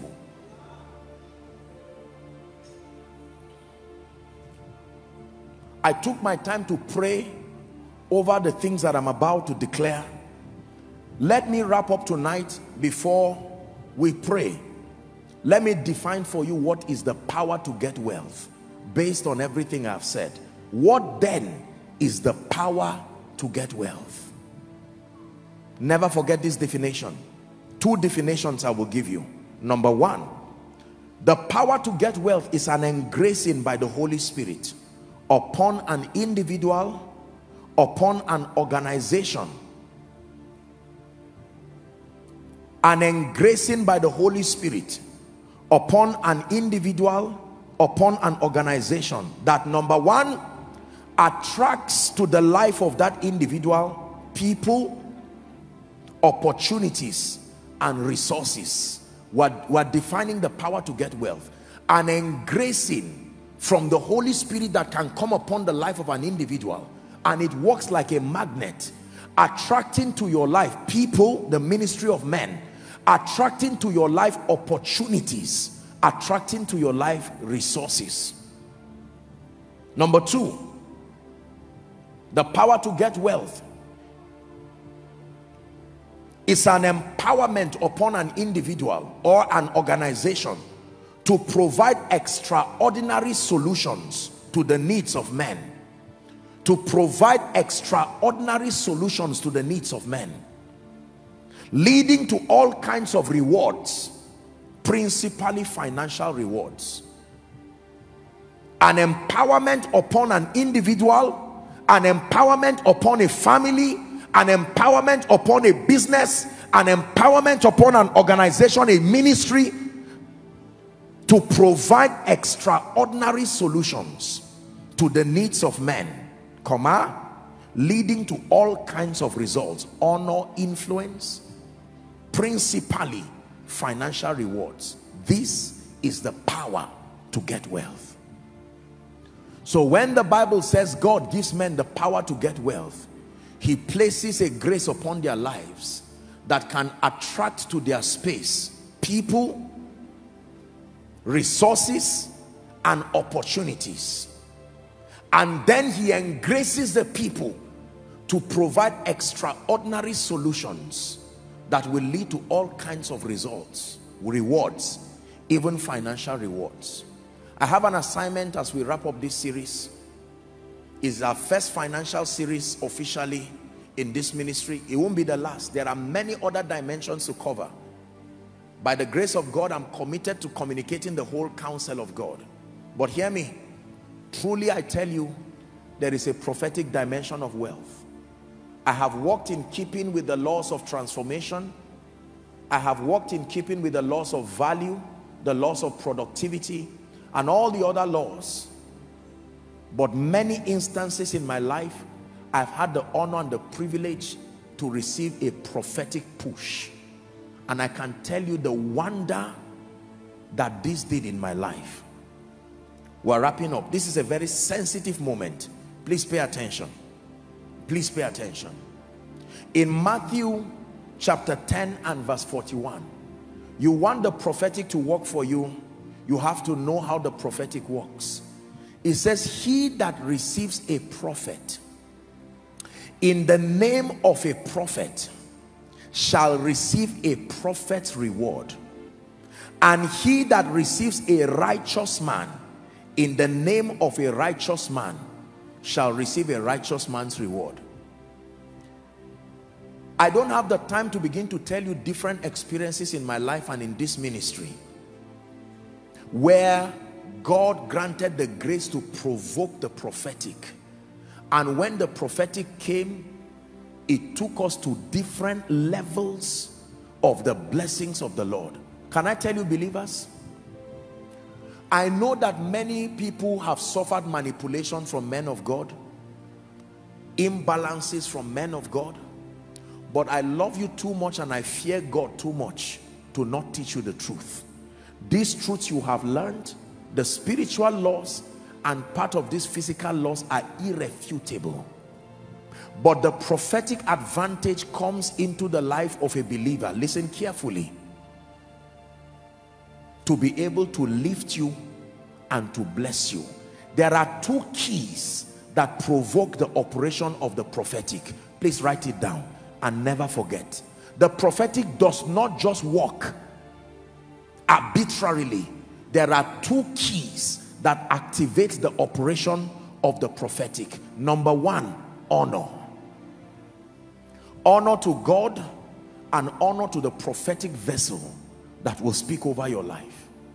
You cannot dishonor God and dishonor his mouthpiece and prosper by the anointing that comes from that mouthpiece. Now, sometimes men of God use this sadly to bully people into, just trying to manipulate people for respect. That may be wrong, but I'm telling you, when you dishonor God and you dishonor his anointed, you will never truly be able to receive. Number two, the second way you provoke the prophetic to work for you is through the power of sacrifice. Psalm 50 verse 5, gather unto me my saints, they that have made a covenant with me by sacrifice.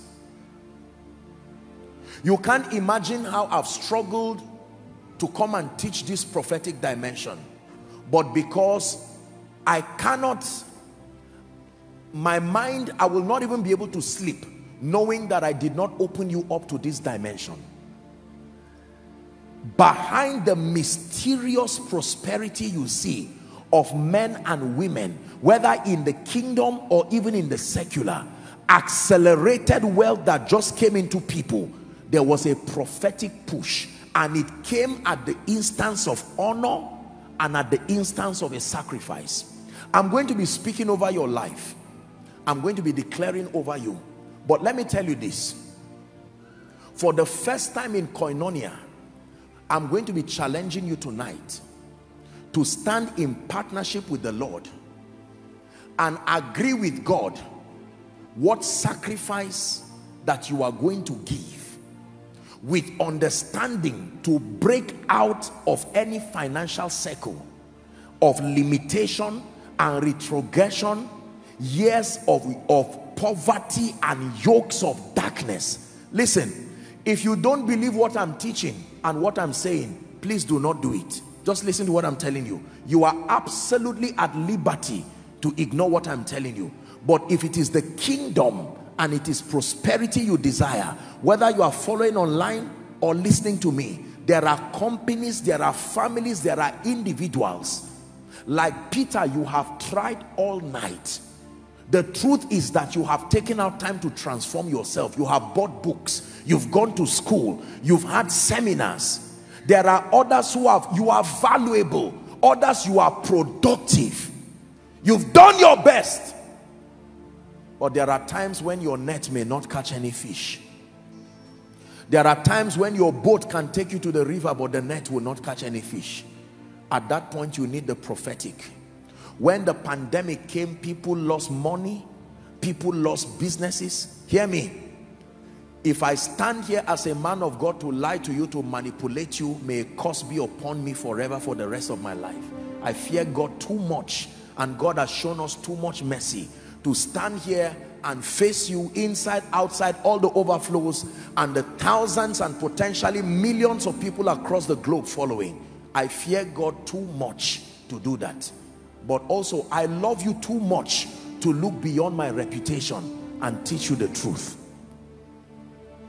There are times that I have taken certain steps of faith. I cannot begin to tell you the sacrifices that I've laid down at the altar that has made God to vow certain vows in my life. It was in Port Harcourt in one of the occasions I went for a convention. I was outside just like Koinonia, and the man of God came and preached. I sat down, didn't have much, there was nothing, and he challenged people just like this, and I believed him. I went back home that night. God is my witness. I gathered my whole bag and everything, my rechargeable. I zipped everything. I prayed in tongues, laying my hands on it for 3 hours non-stop. By the next day, I dragged that bag. That was everything I had. I stayed outside. When people were dropping seeds and dropping whatever, others were giving landed properties, other people were giving whatever it is, I just stood back there, and the Holy Spirit now said I should wait. When everybody had finished giving, he said I can walk to the altar. I dragged my bag, and I knew this was Isaac. I went and I dragged that bag like a madman. People were looking at me. There is a way you really want to get out of certain circles. Please help those under the anointing. There is a way. Please hear me. I'm speaking to you by the Spirit.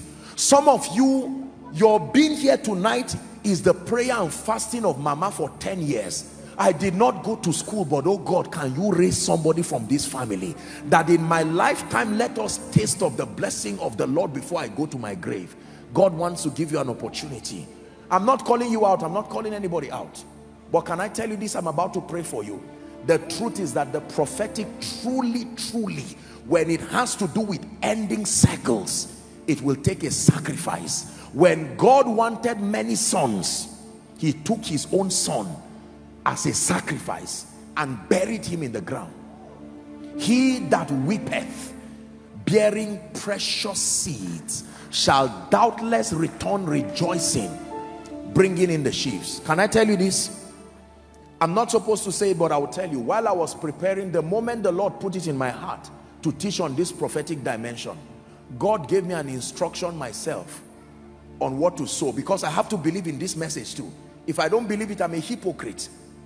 I don't live off what people do and bring. I live off my own obedience. When God told me what to sow, I had to say, wow. And I did it immediately before coming. And even at that, I made sure that I packaged my own seed to come, and that one is between me and God. This one now is apostle preaching to everybody, including me. So don't think it's something that we're just talking. I believe in what I'm doing. Can I tell you this? For some of you, you have been praying and saying, Lord, how long? I am tired of this circle. For others, you need to go and contend for transformation. Others, you need to work on your value. Others, you need to work on productivity. Others, you need to work on all the spiritual laws. But in addition to that, God is giving us an opportunity tonight to end circles. When I dropped that seed and I returned back, I remember the Holy Ghost spoke to me outside and said, from this day, you have entered wealth. I didn't understand what that meant. Listen carefully. God is my witness. By the next day, 6:10 in the morning, someone calls me shaking under the anointing. Who is this? Are you so and so? I said yes. He said, send me your account number. I just thought immediately these are all these scammers who just want. He said, no.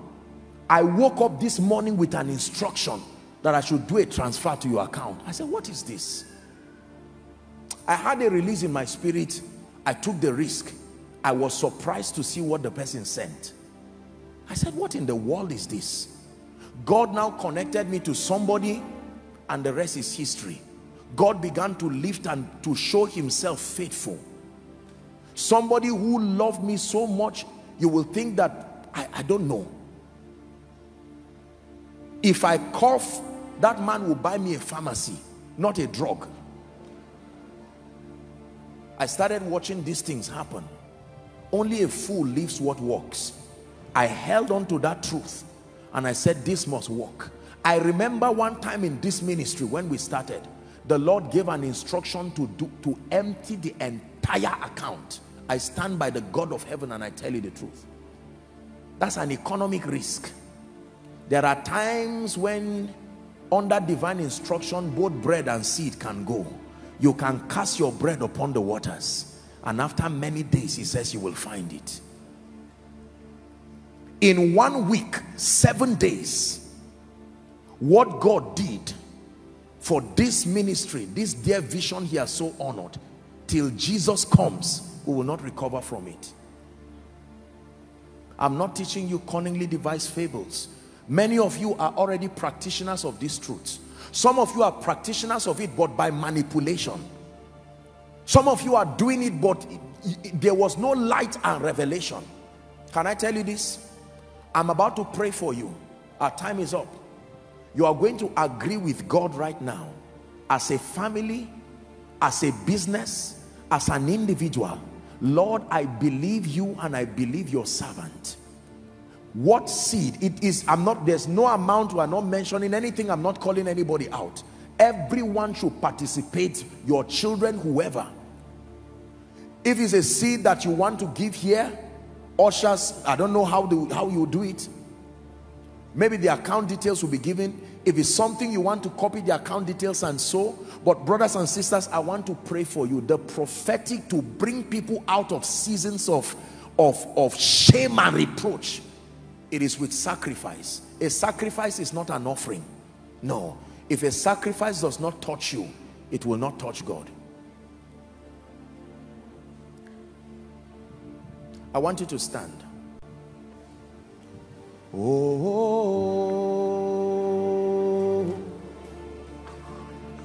my lifting has come. Oh,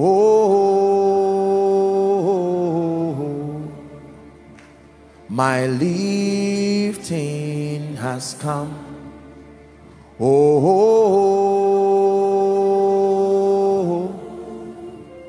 my rising has come.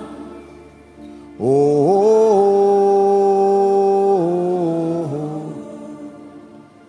my rise. The Lord gave me an instruction many years ago to carry a seed which was a sacrifice and take to Canaan land and go and drop it before God's servant. It was a huge sacrifice. I got up like a madman, got the next available flight, went there, did everything I did. I came out with joy knowing that my life would change. And the Holy Spirit asked me to come out of the vehicle. He said I should lay my hands on the ground there in Canaan land. And he says, from today you have entered the overflow anointing. I can show you different points in my life. A day came in my life when the Lord spoke to me and said, I will begin to raise people who will be personal financiers to your life, not ministry.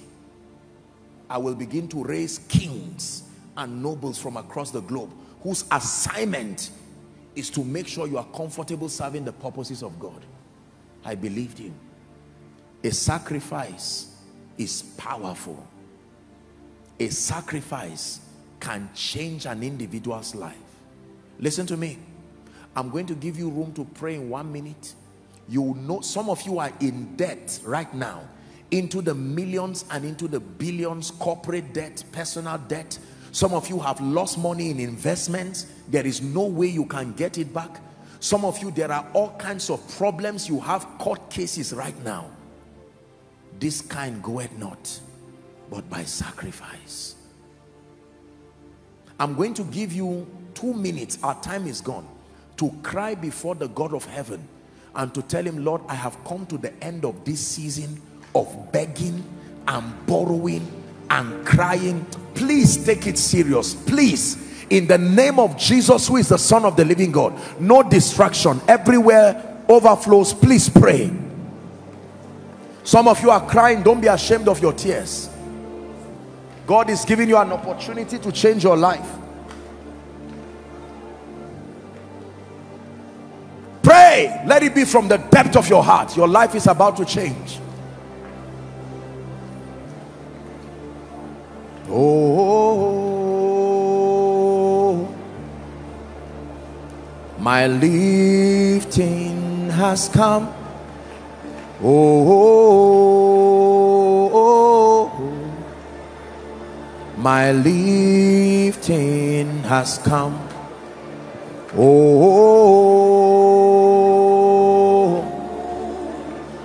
my season has come. Oh,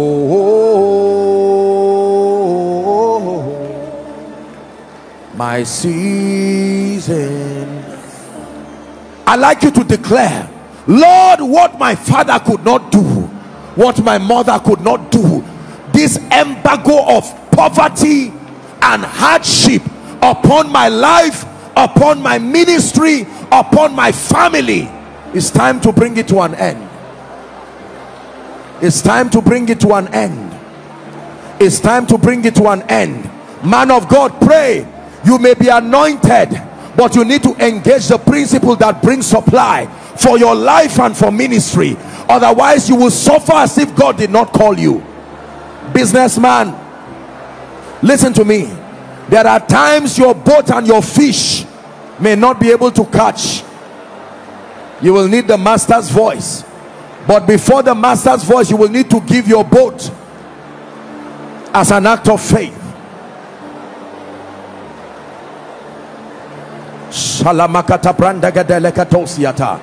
Don't fight what God puts in your heart.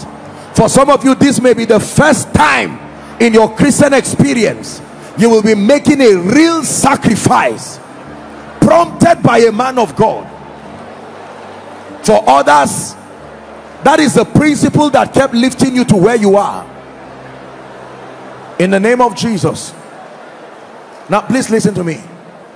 Please hear me. Ushers, I'd like you to just, I don't know how you do it, but position yourselves around. Just help them, please. My God, I sense such a strong anointing here. I'm about to break certain things now. If there is a seed here and you have it, your sacrifice, whatever, a check you're writing, we can have the account numbers projected. Please make sure no scammer or nobody defrauds you. We're people of integrity. Whatever seed, I want to pray for you.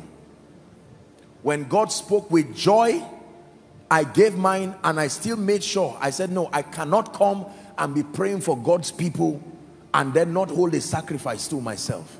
I believe in this thing that I teach with all my heart.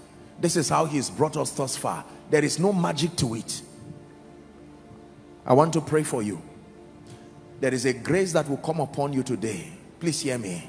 Many of you, you will marvel and wonder at what God begins to do. There is an anointing that will come upon businesses, upon individuals. I'm telling you this by the God who called me, that at the instance of this sacrifice, and those who are following from any nation, the US, Europe, here in Nigeria, there are pastors who are watching. God is telling you to do this for your ministry.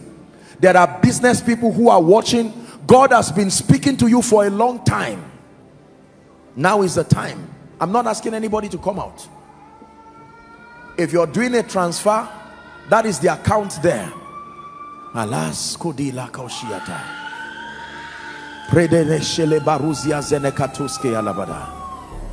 If you have your seed, lift it. If it's a transfer, do it. If you're making a commitment, please don't be emotional and don't make emotional decisions. No. But I can tell you by God, this is an instruction that God gave me.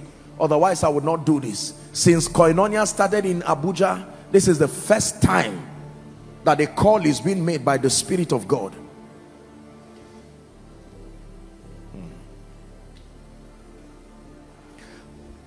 You will never be the same. You've touched His grace. Your life is changed. You will never be the same. You've touched His grace.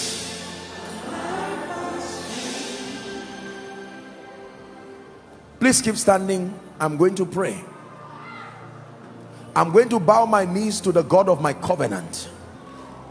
Listen to me. If you have never believed a man of God in your life, please, I want you to believe. Don't waste your time. Please, no movement around. I want you to believe. I want to pray for you.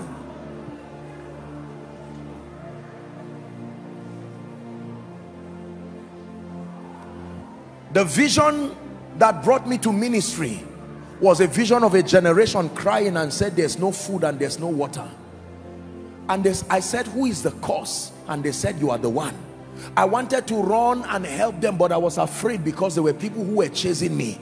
And a gray-bearded man that I know now to be the Holy Spirit held my hand and he said, let us go. Brothers and sisters, I know what it means to be in insufficiency. Don't think this is just a preacher's talk. At whatever level God has helped you, there is more. Believe me when I tell you, there is more. It will look like arrogance to begin to tell you the faithfulness of God. I just leave that as let Jesus be glorified. But I want to pray for you.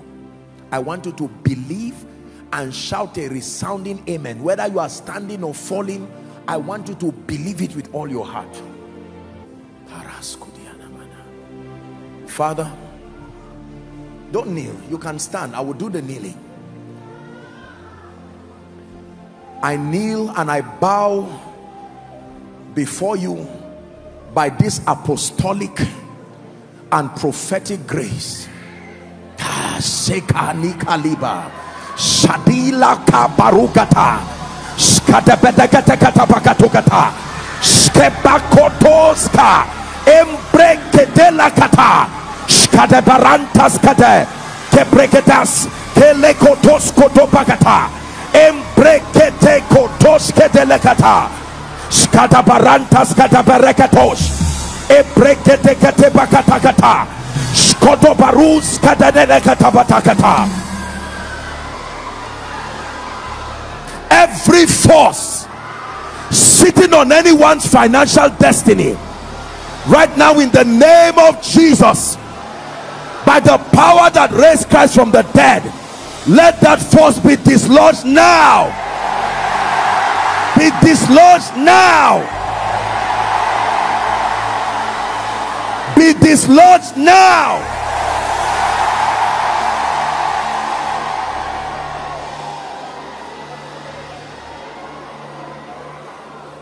Master, we have toiled all night. Let me speak to someone here. Let the seasons of toiling, walking like an elephant, eating like an ant, let it come to end in your life now.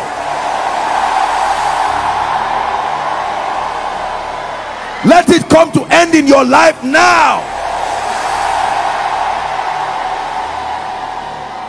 Hear me. Everyone here who is in debt, whether personal debt or business debt, I prophesy by the God of heaven, between now and the next 3 months, by the rod of the apostolic and the prophetic, come out of that debt now. Come out of that debt now.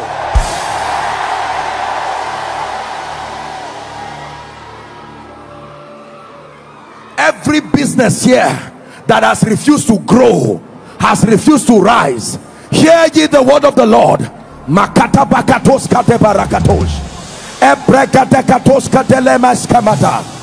Between now and the end of 2021, be 10 times better than you are.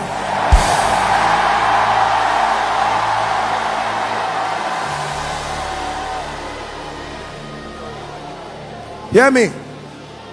There are many of us here, it's not like you are lacking food to eat, but you keep recycling the same financial level. Recycling, you can't break out of it. Some of you have been on building projects for close to 10 years. To finish it and move your family is not there. By the power of the prophetic, I push you to the next level of your destiny. I push you to the next level of your finances.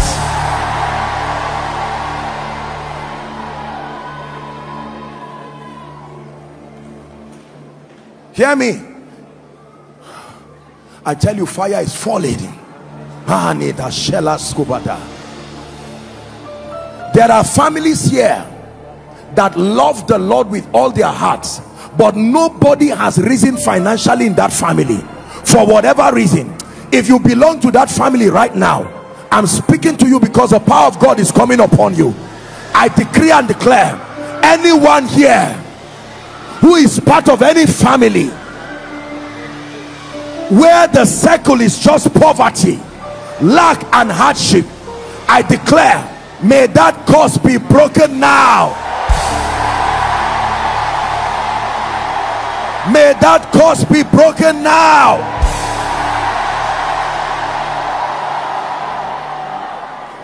Every ministry here that is struggling financially, following online, you are a man of God, your church, your ministry is struggling financially, up today and down tomorrow, in the name of Jesus Christ, come out of that shame and reproach now.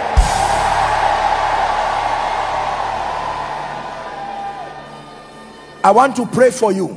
The Lord is ministering to me that there are people, it's not like you are poor, but all your resources are hanging everywhere.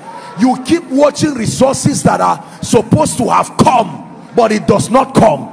Wherever it is, manis kadiba lakatoskiata paragada bashkata ebreketaskiabata, in the name of Jesus, I decree and declare, I command those resources to come to you now. Come to you now. Come to you now.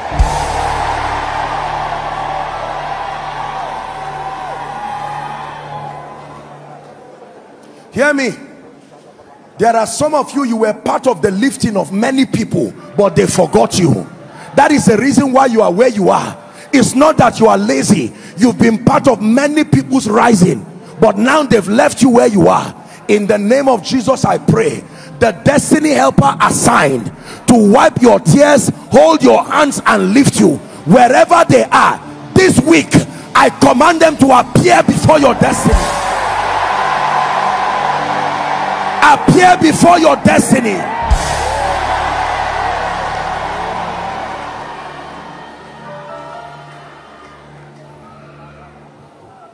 All those trusting God for jobs, trusting God to start businesses, trusting God for any value adding structure, in the name of Jesus, I declare by the power that raised Christ from the dead, beginning from this week, let there be testimonies.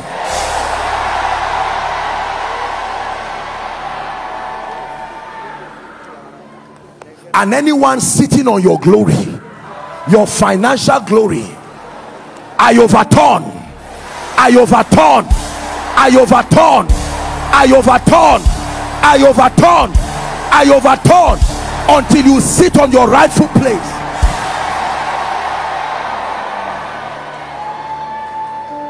Hear me.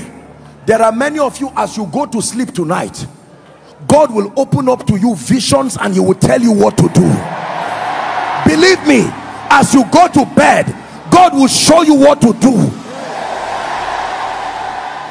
Hear me. There are some of you here, because of the urgency of the situation in your life, a fish does not carry coin, but when there is need to pay tax, God can make even a fish to bring coin. I pray for you, from the most unexpected means, may the resources to take away shame from your life, may it appear in the name of Jesus.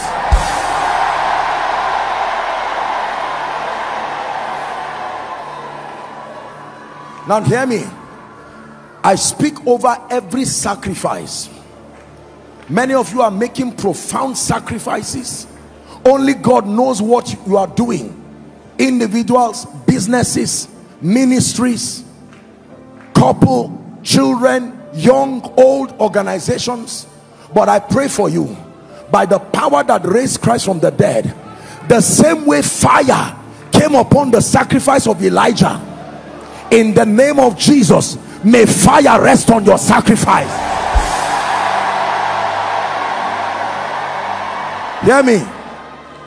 For some of you, what you sowed is for the next level of your promotion. And I really mean what I'm saying. For some of you, what you sowed is for the next level of your political destiny.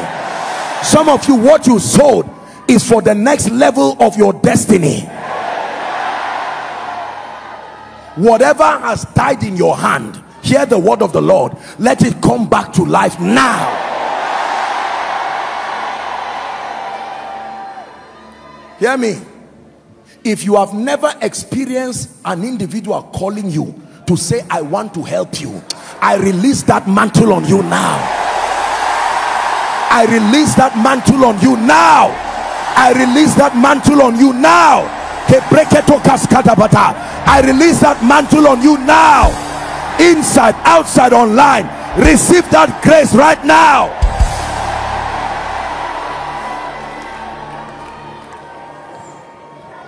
Please hear me. Hear me. I am not praying for you for someone to just come and help you once. I'm praying for someone who will build a system around your life.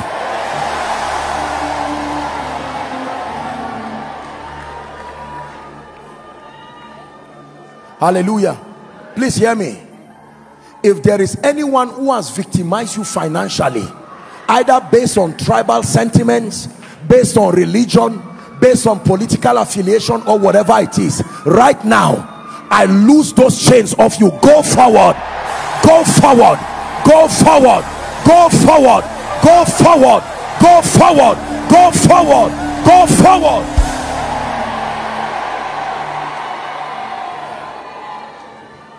I want you to watch the marvelous testimonies of strange financial miracles you are going to be hearing in the name of Jesus Christ. Can I be honest with you?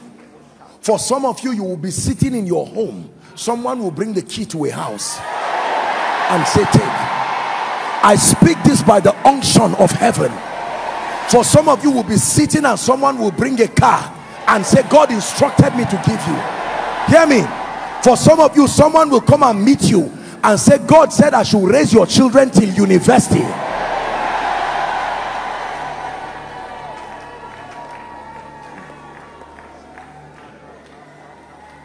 Now hear this, the final prayer. There is an anointing that comes upon a man that can attract opportunities, that can attract people, that can attract resources. I taught you last week, if you want to pick nails from the ground here, you don't pick them one by one. You pass a magnet around them and it will pick everything. Some of you, that's what you are about to become right now. Hear me. Some of you, your helpers are already in Koinonia. They are in this place right now. Now therefore, as I have received from the fathers of faith, this is a relay. This grace was passed. It is not something we invented. As I have received from the fathers, and by the privilege of the apostolic and the prophetic, this grace that mysteriously attracts resources, attracts men, attracts opportunity, in the name of Jesus Christ, the Son of the living God, Koinonia, take that grace now. Let that grace come on your head now. Let that grace come on your business now. Take that grace now. Take that mantle now. Be blessed. Be blessed. Be blessed.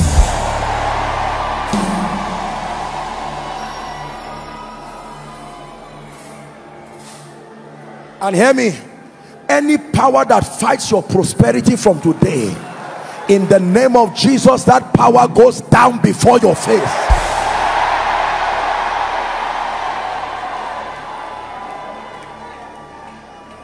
And any man who says over his dead body, for this prophetic word to come to pass, may the ground open and swallow them. May the ground open and swallow them. Every yoke, every enchantment, every activity of witchcraft, negative patterns, I break it now.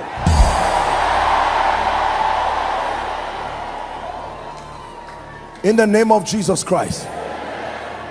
Go and return with testimonies. In the name of Jesus. Give Jesus praise. Give Jesus praise. It's a new season. Hallelujah. Now please be patient. I know our time is up. You have your offering here, or you have your sacrifice. Please let me have one usher so that I can drop this. If you are to drop, let's minimize movement. You can drop it with the ushers. If it's a transfer you are making, I want to simply make the altar call and we're done. So we'll do this very quickly. Hallelujah. I assure you that your life will never be the same. There are people here, even though we're teaching on a financial series, remember we said the first level of prosperity. Please minimize movement. Let's honor the altar call. The first level of prosperity is your spiritual prosperity. Whilst you heard me teach, the Lord began to speak to you that you have not made your relationship right with Jesus, or you are saying, Apostle, truly I love Jesus, but my obsession for money and all of these things have distracted me and I'm not serious spiritually, but I want to make it right now. Whether you are in this auditorium or in the overflow, do not leave this place without giving Jesus a chance to your life. I'm going to count 1 to 5. I want you to run and come and stand here. Everyone up the balcony around. Don't wait for anyone to come to be the first. You be the first. Come and stand before Jesus. This is an opportunity. Celebrate them. They are coming. I will count 1 to 5 and afterwards we are going to pray. 1. Quickly. Koinonia, celebrate them. Please, ushers, clear the way for them if they are coming for the altar call. Come to Jesus. God bless you. Come. Come. Come. Come. Come to Jesus. I'm coming back to the heart of worship when it's all about you. It's all about you, Jesus. I'm sorry, Lord, for the thing I've made it. When it's all about you, it's all about you. Are you coming? Run to Jesus. 3. It's all about you. It's all about you. It's all about you, Jesus. Thank you for coming, every one of you. You came to church to encounter Jesus. You're coming, please run, please run. I'm about to lead them to pray. Run quickly so that you catch up. God bless you.